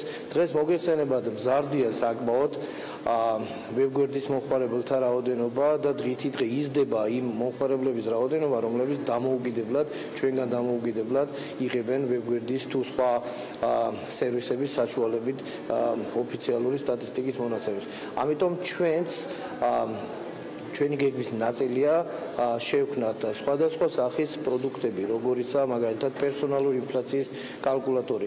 უახლოესი კვირეების განმავლობაში ჩვენ მომხმარებელს შევთავაზებთ ახალ პროდუქტს, მაგალითად ფასების კალეიდოსკოპს, რომელიც ინფლაციის და სამხმარებლო ფასების შესახებ ერთ-ერთი საანალიზო საშუალება იქნება. დიდი მადლობა, დარწმუნებული ვარ, ძალიან საინტერესო იქნება ჩვენთვის ჟურნალისტებისთვის განსაკუთრებით ის ინფორმაცია და პროდუქტები, რასაც შესთავაზებთ. წარმატებებს გისურვებთ. მე ჩვენს მაყურებელს ვეთქვი, რომ ვებგვერდის პრეზენტაცია ამ წუთებში დაიწყება. დღევანდელ ღონისძიებას ესწრებიან როგორც მედიის, ასევე სამთავრობო, არასამთავრობო ორგანიზაციების და საერთაშორისო ორგანიზაციების წარმომადგენლები. ვებგვერდი ასევე უნდა ითქვას, რომ ეტაპობრივად განახლდება. მადლობა თათია ჩაფიშაძეს ჩართვისთვის, ინფორმაციისთვის, საქსტატს ახალი ვებგვერდისთვის და ახალი შესაძლებლობებისთვის ჩვენთვის ამ ვებგვერდზე. თანამშრომლობისთვის, რომელსაც მუდმივად თავაზობთ ხოლმე შემდეგ შედეგს BMT-ის მკითხველებს. მცირე სარეკლამო პაუზა გონდება და დაგებრუნდებათ რამდენიმე წუთში. ამინდის პროგნოზის სპონსორია სადაზღვევო კომპანია უნისონი. თავისუფალი დაზღვევა თქვენი სიმშვიდისათვის.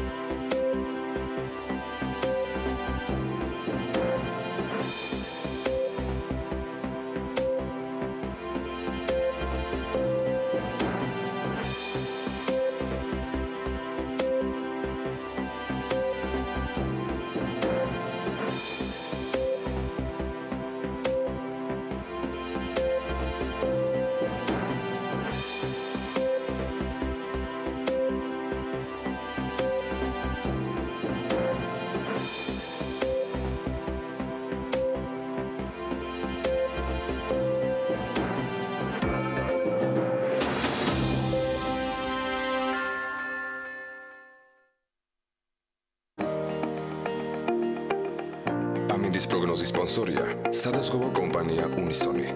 თავისუფალი დაზღვევა თქვენი სიმშვიდისათვის.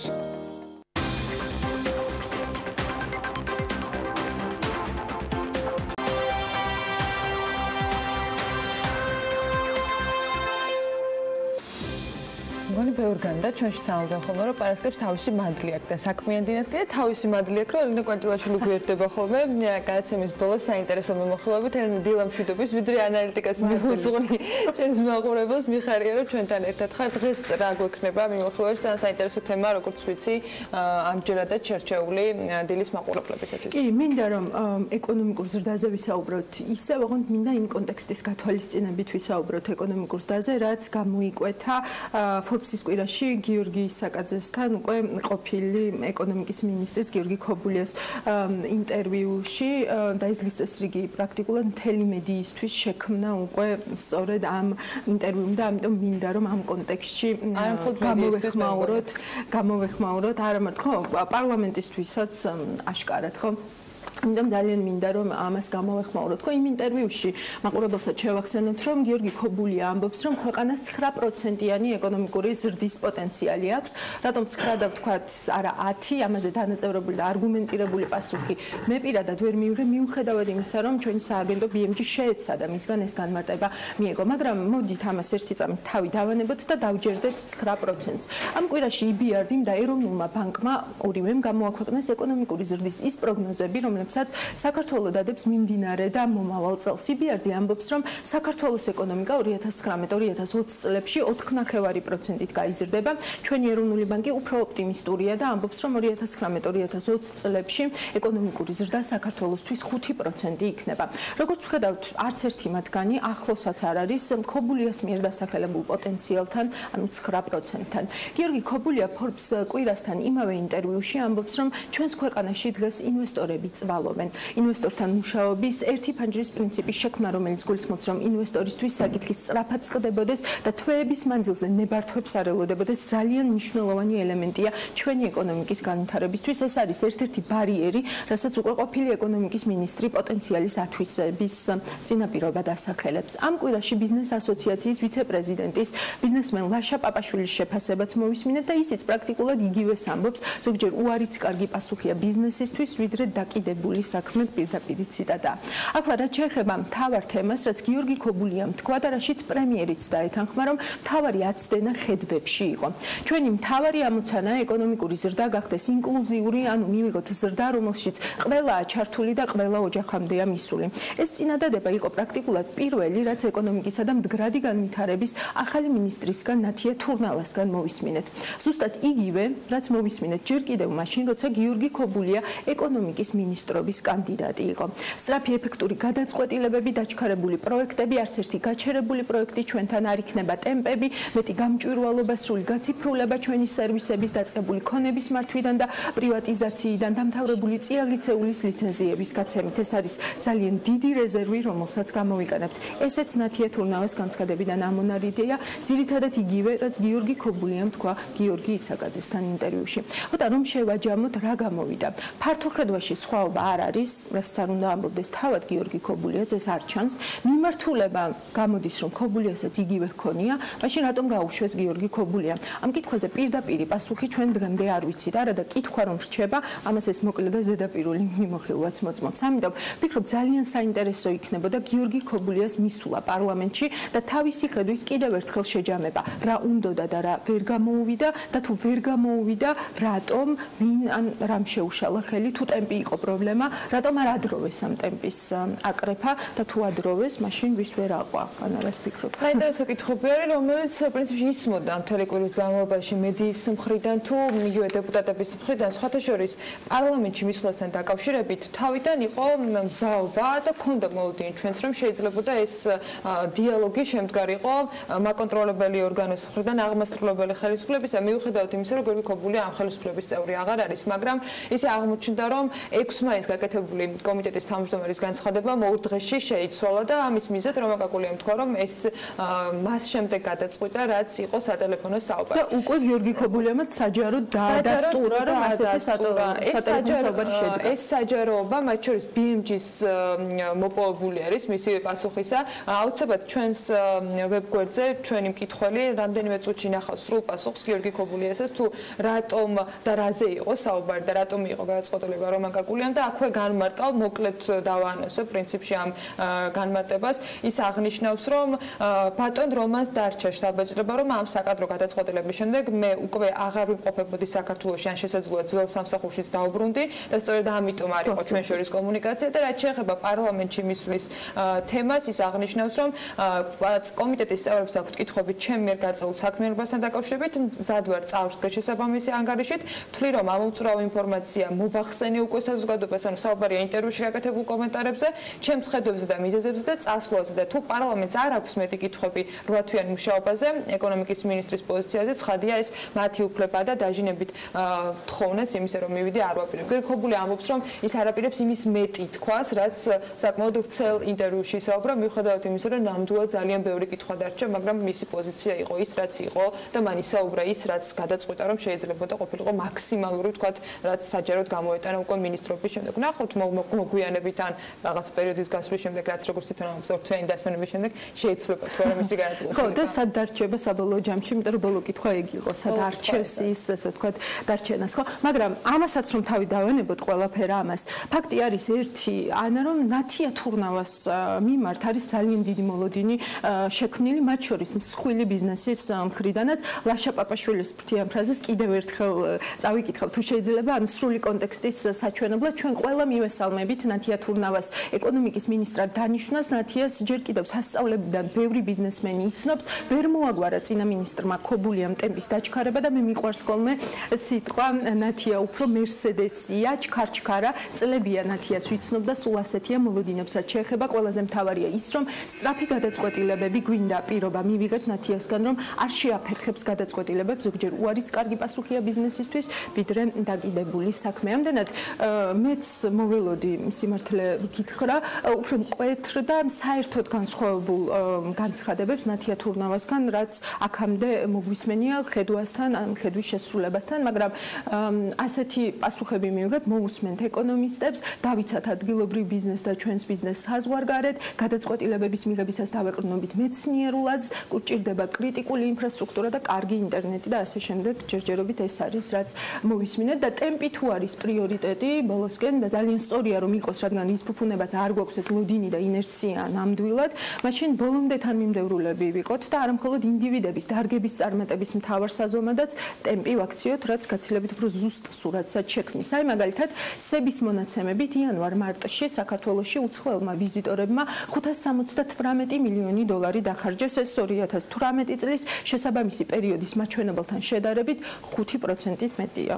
ხომ გაგიხარდათ მეც გამიხარდა ოღონდ ნახეთ რა მოხდება თუ ზრდის ტემპს დავთვლით ზრდის ეს ტემპი 2015 წლის მეორე კვარტლიდან მოყოლებული ყველაზე დაბალი მაჩვენებელია ბოლო რამდენიმე წლის განმავლობაში ტურისტული სექტორის შემოსავლების ზრდა საშუალოდ 10%-ზე მაღალი იყო ისე ანა რაში დაიკიდა გიორგი ქობულიამ ბიზნესი ესეც მაინტერესებს სიმართლე ეს არის კითხვა რომელიც იმ ბევრი კითხვის ჩამონათვალში რომელიც დაგროვდა მე მგონი ერთ-ერთი პირველი შეიძლება იყოს იმიტომ რომ კონკრეტიკა ნამდვილად მნიშვნელოვანი არის და სწორად ახსენე შენ რომ ეკონომიკის ახალი მინისტრისაგან შეიძლება ბევრი მიმართულება იყოს საინტერესო მაგრამ ნამდვილად საინტერესო არის რა იქნება განსხვავებული იმიტომ რომ მან ძალიან ბევრ პროექტზე ისაუბრა რომელიც ერთგვარი გაგრძელებაც შეიძლება იყოს იმიტომ რომ მათ შორის გიორგი ქობულიამ თუ ყურადღებით და თავიდან ბოლომდე მოусმენს მკითხველი და მაყურებელი ამ ინტერვიუს ბევრს მესიჯს ამოიკითხავს რომელზეც ის ამბობს რომ მუშაობა მიდიოდა მაგრამ ამბობს იმასაც რომ მუშაობა ვერ დასრულდა გარკვეული მიზეზების გამო. ხო, ერთი ფანჯრის პრინციპიც არის ბიზნეს სახლი. რა იყო მათ შორის რომელიც ნათურმალობაში. ხო, ანუ ესეც მოლოდინებდეთ რომ თქვათ ზოგადად როდესაც რაღაც თემაზე მოლოდინი დიდია, ეს არის ხოლმე რაღაცნაირი წნეხი იმ ადამიანზე, ვის მიმართაც მოლოდინი არის დიდი და იმედია რომ ეს წნეხი არ იქნება იმდენად დიდი, რომ ეს მოგვიყვება. ცხადია, წარმატებულად იმოქმედებს. ან ადამიანზე, ან გუნდზე, ან ნებისმიერ. ცალსახად წარმატებები ეკონომიკის მინისტრ, იმიტომ რომ ეს ნიშნავს, რომ ქვეყნის ეკონომიკისთვის იქნება წარმატებები და მნიშვნელოვანი იქნება მისი უფრო ვრცელი განმარტებები, რომელსაც დარწმუნებული რომ მოახლოს მომავალში BMG-ის მაყურებელი და მკითხველი აუცილებლად მოისმენს და წაიკითხავს. მადლობა ელენე ანალიტიკისათვის. წინ გველოდება კიდევ ძალიან საინტერესო გამოშვებები, როგორც ვიცი, გამოვეხმაურებით მათ შორის ამ თემასაც. ნახოთ იქნება თუ არ შეეძლებლობა რომ კონდეს პასუხები აღმასრულებელი ხელისუფლების მხრიდან დატოვებულ თემაზე უკვე მაკონტროლებელი ხელისუფლებისაგან, ანუ იგივე პარლამენტის მხრიდან. წინ ძალიან საინტერესო ეთერები გველოდებათ ნამდვილად ანალიტიკის დღევანდელ პარასკევს. ჩვენ კი ამით გემშვიდობებით, ბედნიერ უქმეებს გისურვებთ, შეხვდებით ერთმანეთს ორშაბათს და პირველზე დილის 8-ზე.